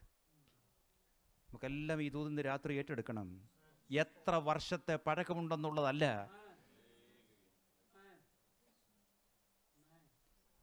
പൗലോസ് പറയുകയാണ്, പലരും വിട്ടുപോയി, ദേമാസ് വിട്ടുപോയി, പലരും എനിക്ക് ദ്രോഹം ചെയ്തു, നിന്നെയും നിന്റെ ഉപദേശത്തെയും കാത്തുകൊള്ളുക എന്നാണ് തിമോത്തിയോസിനോട് പറഞ്ഞത്. നിന്നെയും നിന്റെ ഉപദേശത്തെയും അവസാനം വരെ കാത്തുകൊള്ളുക. അത് പറയുമ്പോൾ താൻ ഒരു കാര്യം ഇവിടെ പറയുന്നുണ്ട്, the time of my departure has come. എനിക്ക് പോകാനുള്ള, മലയാളത്തിൽ വായിക്കുന്ന നിര്യാണകാലമെന്ന, the time of my departure. ഒരു യാത്രയ്ക്ക് ഉപയോഗിക്കുന്ന പദമാണ് അവിടെ ഡിപ്പാർച്ചർ എന്ന് പറഞ്ഞാൽ. ഒരു ട്രെയിൻ വന്ന് സ്റ്റേഷനിൽ നിന്ന് 10 മിനിറ്റ് അത് കഴിഞ്ഞ് പോകാനുള്ള സമയം അടുത്തത് വരണം. എൻ്റെ ടൈം തീർന്നു, പോകട്ടെ എന്ന് പറയുമ്പോൾ താൻ പറയുന്ന ഒരു കാര്യമുണ്ട്, ഞാൻ നല്ല പോർ പൊരുതു. നേരത്തെ തിമോത്തിയോട് പറഞ്ഞു, നീ ഒരു ആരാകണം? സോൾജിയർ ആകണം. ഞാൻ നല്ല പോർ പൊരുതു, ഞാൻ ഓട്ടം തികച്ചു, ഞാൻ വിശ്വാസവും കാത്തു. അതാണ് അവസാനം വരെ ഐ കെപ്റ്റ് മൈ ഫെയ്ത്ത്. എന്നിട്ട് പറയാൻ സാധിക്കും, ഇനി എനിക്ക് വെച്ചിട്ടുണ്ട് എവിടാ? കിരീടം. അല്ലാതെ വിശ്വാസത്തെ തൊലച്ചേച്ച് വിശ്വാസത്തെ നഷ്ടപ്പെടുത്തിയിട്ട് പോയാൽ അവിടെ കിരീടമൊന്നുമില്ല. അത് ഞാൻ നിങ്ങൾക്ക് തെളിയിച്ചു തരാം പുസ്തകത്തിൽ നിന്ന്. And the next few sessions will be on those. ഏതെങ്കിലും കാരണവശാൽ ഭൗതികമായ ചിന്തകൾ കടന്നു വന്ന് നമ്മുടെ പ്രയോറിറ്റി നഷ്ടപ്പെടുത്തുന്ന സമയത്ത് ഉള്ള consequences, and I'm going to speak on those in the next few sessions. And that's a very, very serious thing that could happen to all of us. ഇത് ഞാൻ പ്രസംഗിക്കുമ്പോൾ എന്നെ തന്നെ ഞാൻ ശോധന ചെയ്താണ് പ്രസംഗിക്കുന്നത്. ഇതൊക്കെ പറയുമ്പോൾ ഞാനും പൗലോസിനോട് ചേർന്ന് പറയാറുണ്ട്, ഞാൻ തന്നെ പ്രസംഗിച്ചതിന് ശേഷം കൊള്ളരുതാത്തവനായി പോകാതിരിക്കേണ്ടതിന് ഞാൻ എൻ്റെ ശരീരത്തെ ദണ്ഡിപ്പിച്ച് അടിമയാക്കുകയാണ് ചെയ്യുന്നത്.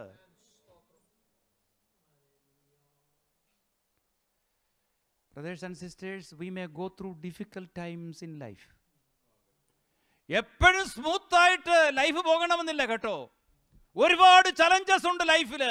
ഒരുപക്ഷെ ജോലി പോകും, കുടുംബ പ്രശ്നം ഉണ്ടാകും, വീട്ടുകാര് വെറുക്കും, കടഭാരം ഒരുപക്ഷെ ഉണ്ടായേക്കാം, ശരീരത്തിൽ രോഗമുണ്ടാകും, ഒരുപാട് ചോദ്യങ്ങൾ ഉയരും, ഭാവിയെക്കുറിച്ചുള്ള ആകുല ചിന്ത വരും. ഇതൊക്കെ വന്നാലും മറന്നു പോകരുത്, കർത്താവിനോടുള്ള സ്നേഹവും വിശ്വാസവും നഷ്ടപ്പെടുത്തി കളയരുത്. അതാണ് ഇന്ന് രാത്രിയിലത്തെ ദൂത്. സ്തോത്രം. യോ പറഞ്ഞൊരു കാര്യമുണ്ട്, അവൻ എന്നെ കൊന്നാലും. കേട്ടിട്ടുണ്ടോ? വായിച്ചിട്ടുണ്ടോ? അവൻ എന്നെ കൊന്നാലും, even though he slay me, അവൻ എന്നെ കൊന്നാലും ഞാൻ അവന് വേണ്ടി I will still wait for him. അതാണ് തികഞ്ഞ വിശ്വാസം. I will still. നമുക്ക് പറയാൻ സാധിക്കും, അത് എന്തിനാ കൊല്ലുന്നത്? നമ്മളെ ഒന്ന് ഞോണ്ടിയാൽ മതിയല്ലോ. അടുത്തിരിക്കുന്നവന്, അവൻ എന്നെ ചൊറിഞ്ഞു, ഇനി ഞാൻ വരുന്നില്ല. ചിലരാന്നേ സഭ വരുന്നത് സ്ഥാനത്തിനാണ്, സ്ഥാനം കിട്ടിയില്ലെങ്കിൽ പിന്നെ കാണത്തില്ല. കർത്താവിനോടുള്ള തികഞ്ഞ സ്നേഹം നമ്മുടെ ലൈഫിൽ നമുക്കുണ്ടായിരിക്കണം. നിങ്ങളെ ദൈവീയത നാം വായിച്ച കീ വാക്യം എടുത്തേ. ആക്ട്സ് ഓഫ് ദി അപ്പോസ്റ്റൽസ് 14 എടുത്തേ, 22 വായിച്ചേ. വിശ്വാസത്തിൽ നിലനിൽക്കണമെന്നും നാം അനേകം കഷ്ടങ്ങളിൽ കൂടി ദൈവരാജ്യത്തിൽ കടക്കേണ്ടതാകുന്നു എന്നും പ്രബോധിപ്പിച്ച് ശിഷ്യന്മാരുടെ മനസ്സ് ഉറപ്പിച്ചു പോന്നു. സ്ട്രെങ്തനിങ് ദ ഡിസൈപ്പിൾസ് എന്നല്ല, strengthening the souls of the disciples. കാരണം ഏറ്റവും കൂടുതൽ ബാധിക്കുന്നത് എവിടെന്നറിയാമോ? നമ്മുടെ മനസ്സ്, നമ്മുടെ പ്രാണനെയാണ്. ആങ്സൈറ്റി, വറി, അങ്ങനെയുള്ള ഒരുപാട് വേദനയുള്ള അനുഭവങ്ങൾ ആദ്യം ബാധിക്കുന്നത് എവിടാണ്? നമ്മുടെ സോൾസിനാണ്. അപ്പോൾ സ്ട്രെങ്തനിങ് ദ ഡിസൈപ്പിൾസ് എന്ന് പറയുമ്പോൾ strengthening the souls of the disciple, അവിടെ ഉപയോഗിച്ചിരിക്കുന്ന പദം സൂക്കെ എന്നാണ്. അതിൽ നിന്നാണ് സൈക്കോളജിയൊക്കെ ഉണ്ടായിരിക്കുന്നത്. ആത്മാവ്, പ്രാണൻ, സോൾ. നമ്മുടെ കർത്താവ് നോക്കുന്നത്, കർത്താവിന് ആരെ മതി? ആത്മാക്കളെ മതി. നമ്മൾ പറയല്ലോ സോൾസ് പെരിഷൻ എന്നൊക്കെ പറയുമല്ലോ, ഇല്ലയോ? അപ്പോസ്തലർ പ്രവൃത്തി 2 പഠിക്കുമ്പോഴേ അവിടെ ഇന്നലെ നമ്മൾ വായിച്ചതാണ് എൻ്റെ ചിന്ത. അപ്പോസ്തലർ പ്രവൃത്തി 2:41-42 വാക്യം വായിക്കുമ്പോൾ അവിടെ 3000 പേര് എന്ത് ചെയ്തു? എത്ര പേരാ? 3000 എന്തുവാ ചേർന്നേ? 3000 ആരാ? 3000 ആൾക്കാരല്ല ചേർന്നത്, പിന്നെ കണ്ടില്ലേ? ഇറ്റ്സ് നോട്ട് 3000 പീപ്പിൾ, അങ്ങനല്ല പറഞ്ഞേക്കുന്നേ. 3000 സോൾസാണ്. 3000 സോൾസ്. 3000 ഹെഡ് അല്ലായിരുന്നു. ഈ തലയെണ്ണുന്ന 3000 പേരെന്നല്ല, ബോഡിയല്ല. അവിടെ നിന്ന് സ്നാനപ്പെട്ട 3000 എണ്ണത്തെയും വിളിക്കാൻ കൊള്ളാവുന്ന ഒറ്റ പേരേ ഉള്ളൂ. എല്ലാ ആത്മാക്കളായിരുന്നു. ഇപ്പം നമ്മുടെ സഭയിൽ എത്ര പേരുണ്ടെന്ന് ചോദിച്ചു കഴിഞ്ഞാൽ 250 പേരല്ലേ 300 പേരെന്ന് നമ്മൾ പറയുമ്പോൾ അതിനകത്ത് എത്ര ആത്മാക്കളുണ്ടെന്ന് ചോദിക്കും. ആത്മാക്കളെ പിടികിട്ടിയോ? ആത്മാക്കൾ. കഥ പറഞ്ഞു, ഒരുവൻ സർവ്വലോകവും നേടുകയും അവൻ്റെ ആത്മാവിനെ നഷ്ടമാക്കുകയും. അപ്പോൾ അവിടെ കൊടുത്തിരിക്കുന്നത് ആ പെന്തക്കോസ് നാളിലെ ശുശ്രൂഷ ഉഗ്രൻ ശുശ്രൂഷയായിരുന്നു. ആ 3000 പേര് സ്നാനപ്പെട്ടതും ശരിക്ക് നല്ല ആത്മാക്കളെ കിട്ടി. അപ്പം അങ്ങനെയെങ്കിൽ ഇവിടെ നമ്മളെല്ലാവരും ആരായി മാറണം? ഇപ്പം ഇന്ന് കേട്ട നാളെ പോലെ ഞാൻ ഗോസ്റ്റാന്ന് പറഞ്ഞു നടക്കരുത്. സോൾസ് എന്ന് പറഞ്ഞാൽ കറക്റ്റ് വിശ്വാസി. പെന്തക്കോസ് നാൾ കിട്ടിയതുപോലുള്ള നല്ല, ചില പറയും മീൻ പിടിക്കാൻ പോയി എല്ലാം കിട്ടി, ചുമ്മാ അതും ഇതൊക്കെ കിട്ടി. നല്ലതൊന്നും നമ്മളാരാകണം? നല്ലത്. Souls, strengthening the souls. And we earlier read Acts 15:32, and this is the end of the first missionary journey and the beginning of the second missionary journey.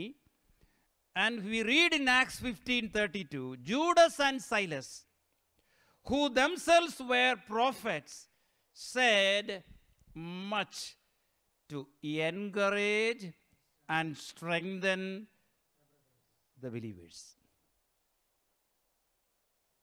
അപ്പം ഇവരുടെയൊക്കെ ഈ സുവിശേഷന്മാരുടെയൊക്കെ ആഗ്രഹം എന്തുവാ? സഭയിലിരിക്കുന്ന മുഴുവൻ ആൾക്കാരും ബി എൻകറേജ്ഡ് ആൻഡ് സ്ട്രെങ്തൻ. മുമ്പേ പറഞ്ഞ പദം അവിടെ ഉപയോഗിച്ചിരിക്കുന്നത് കേട്ടോ. വാടി ഉലഞ്ഞ് ഒരു വഴുക പരുവത്തിലൊക്കെ നിൽക്കുന്നവരുണ്ടല്ലോ, നല്ല ബലപ്പെട്ട് ഉറച്ച വിശ്വാസികളായി മാറണം. അതാണ് ഇത് എഴുതിയിരിക്കുന്ന കോണ്ടെക്സ്റ്റ് എന്ന് പറയുന്നത്. ഈ യവനന്മാര് കർത്താവിനെ അറിഞ്ഞപ്പോൾ അവരെ ഈ സഭയിലേക്ക് വരേണ്ടതിന് വേണ്ടി ചെയ്യേണ്ട 4 കാര്യങ്ങൾ ഞാൻ ഒരു സെഷനിൽ പറഞ്ഞു എന്നാണ് എൻ്റെ ചിന്ത.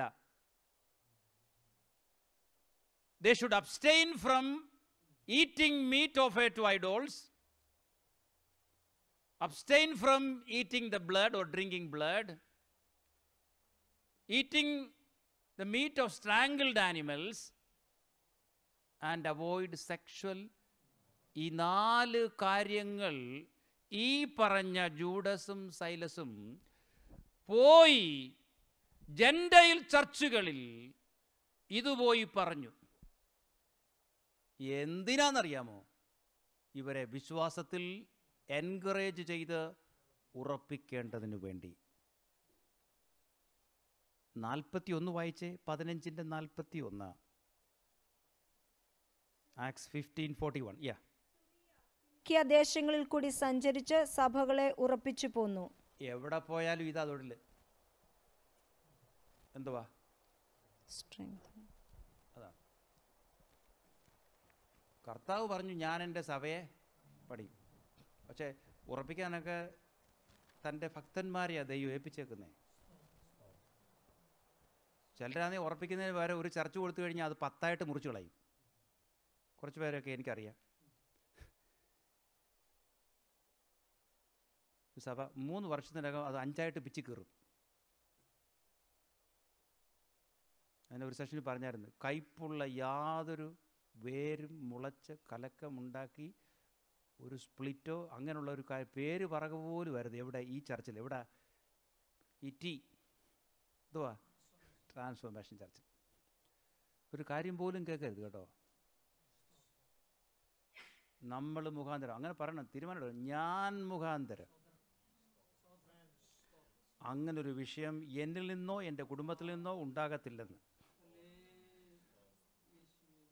പലയിടത്തും നടക്കുന്ന ഒരു വല്ലാത്ത പോരാട്ടമുണ്ട്. വളർന്നുകൊണ്ടിരിക്കുന്ന സഭയുടെ കീഴിൽ കൊണ്ടുവന്ന് വേറെണ്ണം ഉണ്ടാക്കും. Praise the Lord. എന്തോ പോരാട്ടമാ. അതുകൊണ്ട് ഒരുപക്ഷെ നമ്മൾ നാട്ടിലൊക്കെ സൺഡേ സ്കൂൾ പഠിപ്പിച്ച്, ഇപ്പോൾ പുതിയ പുതിയ ആൾക്കാർ പലരും വരുന്നുണ്ടല്ലോ, നാട്ടിലൊക്കെ സൺഡേ സ്കൂൾ പഠിപ്പിച്ച പരിചയമൊക്കെ ഉണ്ട് നമുക്ക്. അപ്പം അതുകൊണ്ട് എന്നാൽ ഇവിടെ വന്ന് നമുക്കൊരു വെള്ളയുടുപ്പ് ഇട്ടേക്കാം. മനസ്സിലായില്ലേ എന്നുള്ള ചിന്തയിൽ ഇരിക്കരുത്.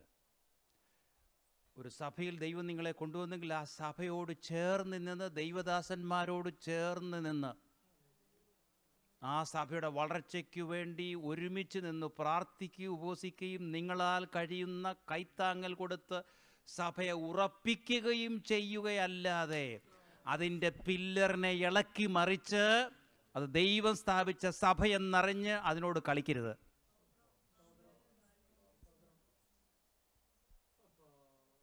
മനസ്സിലായോ? അപ്പം അത് എല്ലാവരും ഇത് പറഞ്ഞു. ഞാൻ മുഖാന്തരം അങ്ങനൊരു കാര്യം.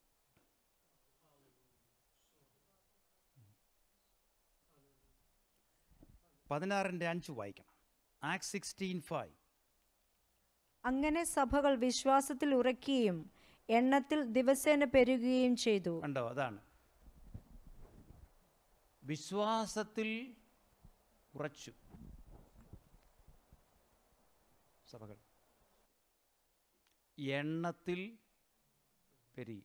അപ്പം നിങ്ങൾ വിചാരിക്കും അത് സ്പ്ലിറ്റാണ്. അല്ല, പല ഡിസ്ട്രിക്റ്റിൽ പല പ്ലേസസിൽ സഭകളുണ്ടായി. Here we see 2 growths. One is churches were strengthened, meaning in quality. Churches were strengthened. അവരുടെ വിശ്വാസം ഉറച്ചു. 2, they grew daily in numbers. That means quantitative growth. We see both qualitative and quantitative growth here.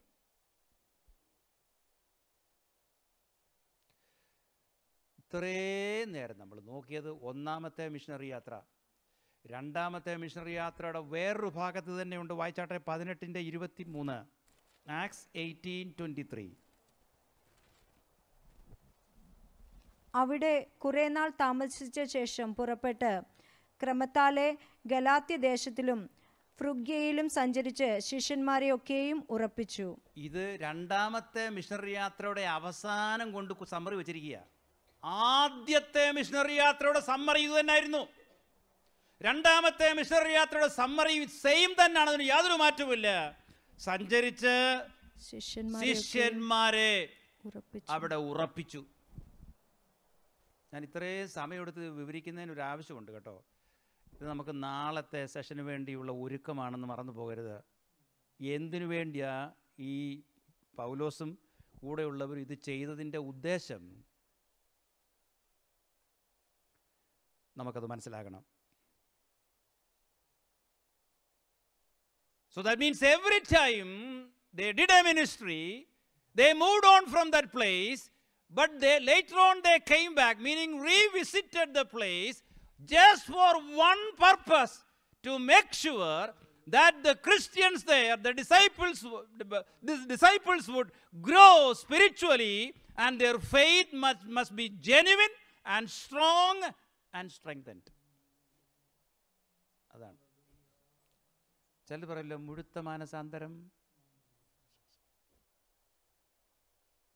അങ്ങനെയുള്ള വിശ്വാസികളെ അല്ല പൗലോസ് ഉണ്ടാക്കിയെടുക്കുന്നത്, വാർത്തെടുക്കുന്നത്.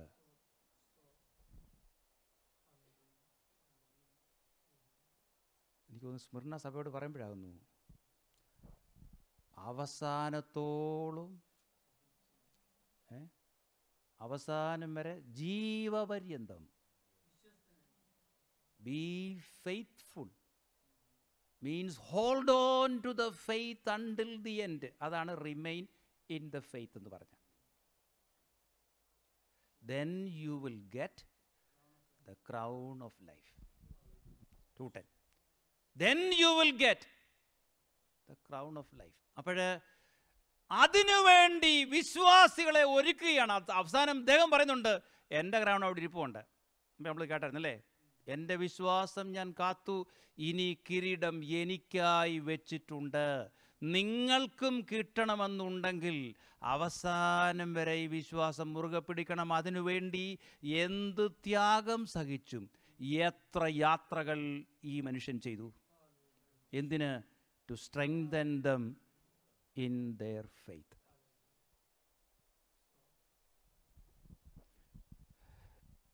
ഇനി അദ്ദേഹത്തെ വിളിച്ച പേര് അപ്പോസ്റ്റൽ ടു ദി ജെൻറ്റൈൽസ്. അദ്ദേഹം സ്ഥാപിക്കാത്ത ഒരു സഭയുണ്ടായിരുന്നു.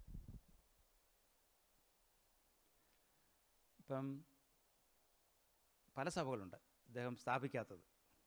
പക്ഷേ അദ്ദേഹത്തിൻ്റെ വിളി എന്ന് പറയുന്നത് ജെൻറ്റൈൽസിൻ്റെ വിളി ആയതുകൊണ്ട് അദ്ദേഹം സ്ഥാപിക്കാത്ത സഭകളെക്കുറിച്ചുമുള്ള യവനന്മാരുള്ള സഭയിൽ, യവനന്മാർ വിശ്വാസികളായുള്ള സഭയിൽ ആത്മഭാരം കൊണ്ട് നിറയുകയാണ്.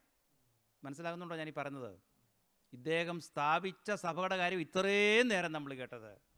എന്നാൽ ഇദ്ദേഹം സ്ഥാപിക്കാത്ത സഭയിൽ യവനന്മാർ ഉള്ളതുകൊണ്ട് ഒരെണ്ണം പോലും നഷ്ടപ്പെട്ടു പോകരുതെന്നുള്ള ആത്മഭാരത്താൽ പറയുന്ന വാചകങ്ങളാണ് നാം വായിക്കുവാൻ പോകുന്നത്. റോമാലേഖനം, റോമ ചർച്ചുകൾ ഇദ്ദേഹം സൃഷ്ടിച്ചതല്ല. ആ സഭകളിൽ ഇദ്ദേഹം പോയിട്ടില്ല. പോകുന്നതിന് മുൻപ് ഒരുക്കമായി എഴുതുന്ന ലേഖനമാണ് റോമാലേഖനം. 1-ാം അധ്യായം 11-12 വാക്യങ്ങൾ. Romance chapter 1 versus 11 and 12.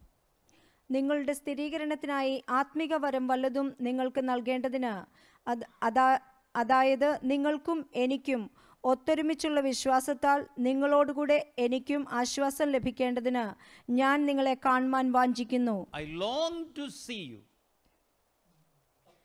സഭയെക്കുറിച്ച് പറയാം കേട്ടോ. എന്തുവാ? I long to see you. നിങ്ങളെക്കുറിച്ച് ഞാൻ കേട്ടിട്ടേ ഉള്ളൂ, ഞാൻ കണ്ടിട്ടില്ല. വരാൻ വേണ്ടിയൊക്കെ ആഗ്രഹം ഉണ്ടായിരുന്നു, പക്ഷേ ഒത്തിരി ഹിൻഡ്രൻസസ് ഉണ്ടായിരുന്നു.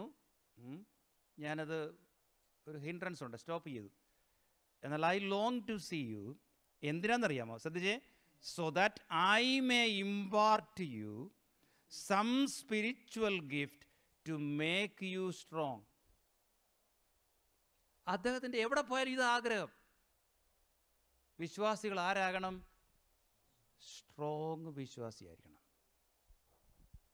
അതുകൊണ്ട് ഞാൻ നിങ്ങളെ കാണുവാൻ വളരെ ആഗ്രഹമുണ്ട്. ഞാൻ വരുമ്പോൾ ആത്മീയ വരങ്ങൾ നിങ്ങളിൽ ഇമ്പാർട്ട് ചെയ്ത്, I just want to see you being strong. ഇതേ പദമാണ് അവിടെ ഉപയോഗിച്ചിരിക്കുന്നത്. എന്ന് പറഞ്ഞു കഴിഞ്ഞാൽ ഏതെങ്കിലും കാരണവശാൽ നിങ്ങളുടെ ജീവിതത്തിൽ ചില സാഹചര്യങ്ങൾ, എക്സ്റ്റേണൽ ഇൻഫ്ലുവൻസ് വന്ന് നിങ്ങൾ വീണു പോകാതിരിക്കേണ്ടതിന് നിങ്ങളെ strong ആക്കുവാൻ, stable ആക്കുവാൻ, I just want to come and see you and make you strong. അടുത്തത്, that is that you and I may be encouraged. ആ സ്ട്രോങ്ങും എൻകറേജും നമ്മൾ ഇത്രയും കേട്ട അത് തന്നെയാണ് ഇവിടെയും. നിങ്ങൾക്ക് വല്ല പിടി കിട്ടുന്നുണ്ടോ ഇത്? എവിടെ ചെന്നാലും തൻ്റെ ആഗ്രഹം that people must be encouraged and people should be made strong. ഇല്ലെങ്കിൽ എന്ത് സംഭവിക്കുമെന്നുള്ളത് നമ്മൾ പിന്നീട് ചിന്തിക്കാം. എൻകറേജ്, ഞാൻ ഇത്രയും നേരം നമ്മൾ ചിന്തിച്ചത് സ്ട്രോങ് ആണ്. എൻകറേജ് എന്ന വാക്കിൻ്റെ അർത്ഥം ഈ കംഫർട്ട് അല്ലെങ്കിൽ എക്സോട്ട്, ബിസീച്ച്, ഈ പേര് കൊടുത്തിരിക്കുന്നത് പരിശുദ്ധാത്മാവിനാണ്. യോഹന്നാൻ്റെ സുവിശേഷത്തിൽ പരിശുദ്ധാത്മാവിന് കൊടുത്തിരിക്കുന്ന പേരാണ് കംഫർട്ടർ, ഗൈഡ്, കൗൺസിലർ. ഇതിനെല്ലാം റൂട്ട് വേർഡ് ഒന്നാണ്. Councillor, comforter, guide, helper, attorney, lawyer എന്നത്തെ പദങ്ങളാണ്. ഇവിടെ താൻ എൻകറേജ്മെൻറ്റ് പറയുമ്പോൾ I just want to comfort U, strengthen U. അപ്പോൾ ആടി വലഞ്ഞു നിൽക്കുന്ന, വിശ്വാസം പോകുമോ എന്ന് സംശയിച്ചൊക്കെ നിൽക്കുന്ന വ്യക്തികളുടെ അടുത്ത് പോയി, കുഴപ്പമില്ല, കാര്യങ്ങളെല്ലാം റെഡിയാകും, കർത്താവിൽ ഉറച്ചാട്ടെ, ഒരു വേർഡ് മതി നമ്മളെ സ്ട്രെങ്തനാകാൻ. ഒരു വേർഡ്, പരിശുദ്ധാത്മാവിൽ അഭിഷേകത്തോടുകൂടെ പറയുന്ന ഒരു വേർഡ് മതി ദൈവമക്കൾ സ്ട്രെങ്തനാകാൻ. ഞാൻ കഴിഞ്ഞ ദിവസം പറഞ്ഞ ഒരു രോഗിയൊക്കെ കാണാൻ പോകുന്ന സമയത്ത്, അയ്യോ വല്ലാതെ ഫൈനൽ സ്റ്റേജിലാണെന്നല്ലോ, കാറ്റ് പോകാനുള്ള സാധ്യതയുണ്ട് കേട്ടോ. ഞാനും ഞങ്ങളുടെ അമ്മാച്ചനും ഇങ്ങനെ തന്നെയായിരുന്നു പോയത്. എന്നൊന്നും പറഞ്ഞ് പേടിപ്പിച്ച് കളയരുത്. പറയണം, നമ്മുടെ കർത്താവ് വിശ്വസ്തനാണ്. ദൈവം നിന്നെ ബലപ്പെടുത്തും, ദൈവം നിന്നെ ശക്തീകരിക്കും, ദൈവം നിന്നോട് കൂടെയുണ്ട്, നമുക്ക് പ്രാർത്ഥിക്കാം. ബലപ്പെട് എന്ന് പറയുന്ന ആ വിശ്വാസത്തിൻ്റെ വാക്കുണ്ടല്ലോ, അതാണ് എൻകറേജ്മെൻറ്റ്. ഇതിനെക്കുറിച്ച് പൗലോസ് വേറൊരിടത്ത് പറഞ്ഞിട്ടുണ്ട്. എഫെസ്യർ 4:28, 29, 30 വാക്യങ്ങളൊക്കെ വായിക്കുമ്പോൾ അവിടെ പൗലോസ് പറയുന്ന ഒരു പദപ്രയോഗമുണ്ട്. നിങ്ങളുടെ വായിൽ നിന്ന് ആകാത്ത, കേട്ടുണ്ടോ? അങ്ങനെ അറിയാമല്ലോ അല്ലേ? നിങ്ങളുടെ വായിൽ നിന്ന് ആകാത്ത ഒരു വാക്കുപോലും വരരുത്. കേൾക്കുന്നവർക്ക് കൃപ ലഭിക്കേണ്ടതിന്, അത് ലഭിക്കേണ്ടതിന്, എഡിഫിക്കേഷൻ നടക്കേണ്ടതിന് റോട്ടൺ വേർഡ്സ് എന്നാണ് ആ വാക്കിൻ്റെ അർത്ഥം. കേട്ടോ, എന്തുവാ റോട്ടൺ? അവിടെ ഉപയോഗിച്ചിരിക്കുന്ന ആ വാക്കിൻ്റെ ശരിയായ അർത്ഥം എന്ന് പറഞ്ഞിരിക്കുന്നത്,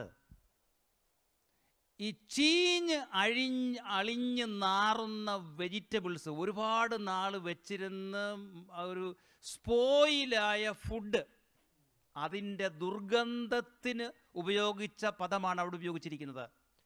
വെജിറ്റബിളോ അല്ലെങ്കിൽ മീറ്റോ സ്പോയിലായി നാളുകൾ വെച്ച് ദുർഗന്ധം വമിച്ച് മൂക്കത്തിങ്ങനെ വെച്ചുകൊണ്ട് നടക്കും. അതുപോലെ പൗലോസ് ഉപയോഗിച്ചിരിക്കുന്ന പദം, നിങ്ങളുടെ വായിൽ നിന്ന് വരുന്ന വാക്ക്, ചിലർ പറയില്ലോ പുഴുത്തതാണ്, അതുപോലുള്ള ഒരൊറ്റ വാക്കും വിശ്വാസികളുടെ വായിൽ നിന്ന് വരരുത്. ഇങ്ങനെയുള്ള വാക്കൊന്നും ഒരുത്തനെ എൻകറേജ് ചെയ്യത്തില്ല കേട്ടോ. വായിൽ നിന്ന് വരുന്ന വാക്ക് ഹൃദയം നിറഞ്ഞു കവിയുന്നതല്ലോ. അപ്പം അങ്ങനെ സംസാരിക്കുന്ന ഹൃദയം എന്തുവാ? റോട്ടൺ, പുഴുകിയിരിക്കുക, ഇങ്ങനെ വല്ലാതിരിക്കുക.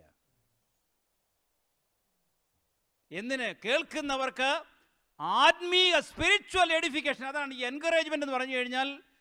കംഫർട്ടിങ്, എൻകറേജിങ്, എഡിഫയിങ് വാക്കുകളല്ലാതെ വേറെ ഒന്നും പറയാനില്ലെങ്കിൽ മിണ്ടായിരുന്നോണം. എന്നാൽ ഒന്നും പറഞ്ഞില്ലല്ലോ, നമുക്ക് എന്തെങ്കിലും ഒന്ന് പറഞ്ഞേച്ചു വന്ന് പറഞ്ഞേച്ച് നിൻ്റെ കാറ്റ് പോവും. മിണ്ടായിരിക്കേ.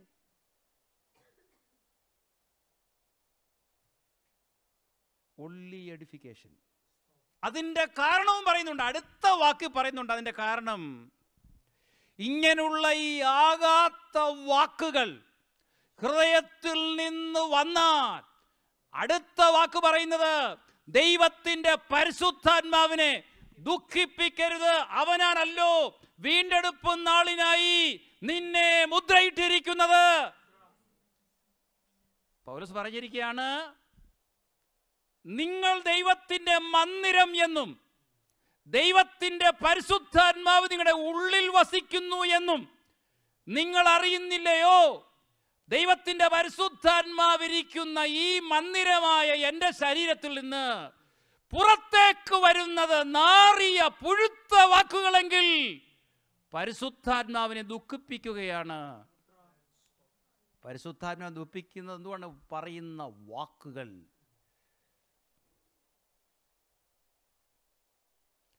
കർത്താവ് ഒരിക്കൽ പറഞ്ഞു, ഇങ്ങനെ അകത്തോട്ട് പോകുന്നതല്ല, ഇതിൻ്റെ അകത്തുനിന്ന് ഇങ്ങോട്ട് വരുന്നതാണ് എന്തോ ചെയ്യുന്നത്? Defile A person, അശുദ്ധമാക്കുന്നത്. അതുകൊണ്ട് അന്യഭാഷ പറയുന്ന ഈ കൊണ്ട് പുഴുത്തത് പറയരുത്. ആ വാക്ക് ഉപയോഗിച്ചിട്ടും ക്ഷമിക്കണം കേട്ടോ, അതെനിക്ക് ഇഷ്ടപ്പെട്ട പച്ച മലയാളം ആയതുകൊണ്ട് അങ്ങനെ അങ്ങ് പറഞ്ഞതാ. അന്യഭാഷ പറഞ്ഞ് ആരാധിക്കുന്ന, ദൈവത്തെ സ്തുതിക്കുന്ന ഈ നാവ് കൊണ്ട് rotten and worthless, useless words ഉപയോഗിക്കരുത്.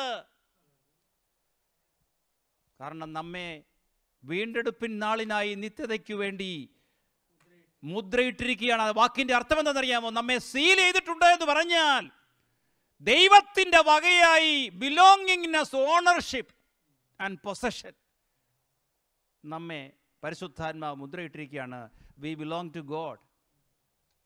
അങ്ങനെ ഇരിക്കുന്ന പരിശുദ്ധാത്മാവിനെ ദുഃഖിപ്പിക്കരുത് എന്ന് പറഞ്ഞാൽ, ഡു നോട്ട് ഗ്രീവ് എന്ന് ഇംഗ്ലീഷിലും മലയാളത്തിൽ ദുഃഖിപ്പിക്കരുതെന്ന് പറഞ്ഞാൽ അതിൻ്റെ translation don't give the holy spirit labour pain. എനിക്ക് ആരെങ്കിലും ഒരു അമ്മാമ്മയെ വിളിക്കണമെന്നുണ്ട്, പക്ഷേ പോട്ടെ, നമുക്കൊന്നും ഇത് പറഞ്ഞാൽ പിടികിട്ടത്തില്ല കേട്ടോ. ലേബർ പെയിൻ, ഇവിടെ കൊടുത്തിരിക്കുന്ന പദം സിവിയർ ആൻഡ് ഇൻറ്റൻസ് പെയിൻ എന്നാണ്. പരിശുദ്ധാത്മാവ് ഒരു ഫോഴ്സ് അല്ല, ഒരു വ്യക്തിയാണ്. ആ പരിശുദ്ധാത്മാവിനെ ഇൻറ്റൻസ് പെയിൻ കൊടുക്കരുത്. എന്തോ പറഞ്ഞ്, ആവശ്യമില്ലാത്ത വാക്കുകൾ പറഞ്ഞ്. സഹോദരി സഹോദരന്മാർ തമ്മിലുള്ള സംസാരം ഉണ്ടല്ലോ,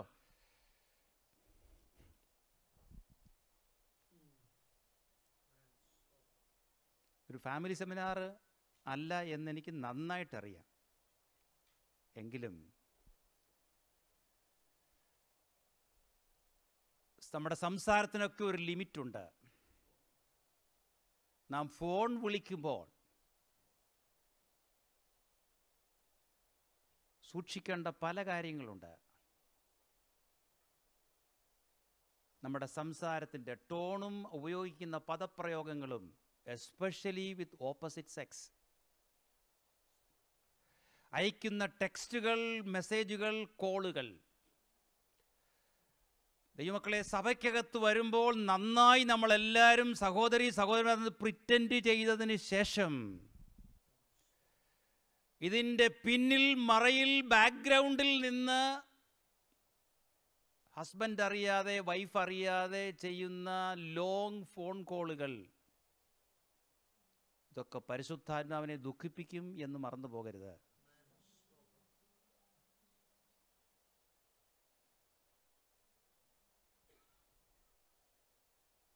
വീണ്ടെടുപ്പിൻ നാളിനായി നമ്മെ മുദ്രയിട്ടിരിക്കുന്ന ദൈവത്തിൻ്റെ പരിശുദ്ധാത്മാവിന് ലേബർ പെയിൻ കൊടുക്കരുത്, ഇൻറ്റൻസ് പെയിൻ കൊടുക്കരുത്. അതിനോട് കൂടെ നിൽക്കുന്നതാണ് അടുത്തത് 30, 31, 32. ബിറ്റർനെസ്. ഒരുപാട് ലിസ്റ്റ് ഉണ്ട്, അവിടെ 6 എണ്ണത്തിൻ്റെ പേര് കൊടുത്തിട്ടുണ്ട്. റാത്ത്, anchor, റാത്ത്, screaming, slender, blasphemy, evil. ആ ഈവിൾ എന്ന് പറഞ്ഞ അവസാനം ഒരു കാര്യം കൂടെ ചേർത്തിട്ടുണ്ട് പൗലോസ്, എവ്രി കൈൻഡ് ഓഫ് ഈവിൾ എന്നാണ്. കണ്ടോ അത്? ഓൾ മാലിസ് എന്ന് പറഞ്ഞാൽ എവ്രി കൈൻഡ് ഓഫ് ഈവിൾ എന്ന് പറഞ്ഞു കഴിഞ്ഞാൽ, ചിലർ പറയുമല്ലോ, ചില അമ്മമാർ പറയും, അച്ചായന്മാരോടും പിള്ളേരോടും പറയും, ഇത് ആഹാരം വെച്ച് ഇത് ഇന്നിപ്പോൾ കഴിച്ച് തീർത്തില്ലെങ്കിൽ നാളെ മറ്റന്നാളുമായിട്ട് ഇത് വേറെ പല രീതിയിലും പ്രത്യക്ഷപ്പെടും കേട്ടോ. കേട്ടിട്ടുണ്ടല്ലേ? 5 പറയാറുണ്ടല്ലേ? ഇപ്പം തീർത്തോണം, അല്ലെങ്കിൽ ഇത് പല രൂപത്തിലും കയറി വരും എന്ന് പറഞ്ഞ പോലൊരു സാധനമായി ഇത്. ഏത്? ഈവിൾ. അത് പല രൂപത്തിലും, ചക്കയായിട്ടും, അത് ചിപ്സായിട്ടും, ചക്കക്കുരുവായിട്ടും, കൂഞ്ഞായിട്ടും ഒക്കെ കയറി വരും.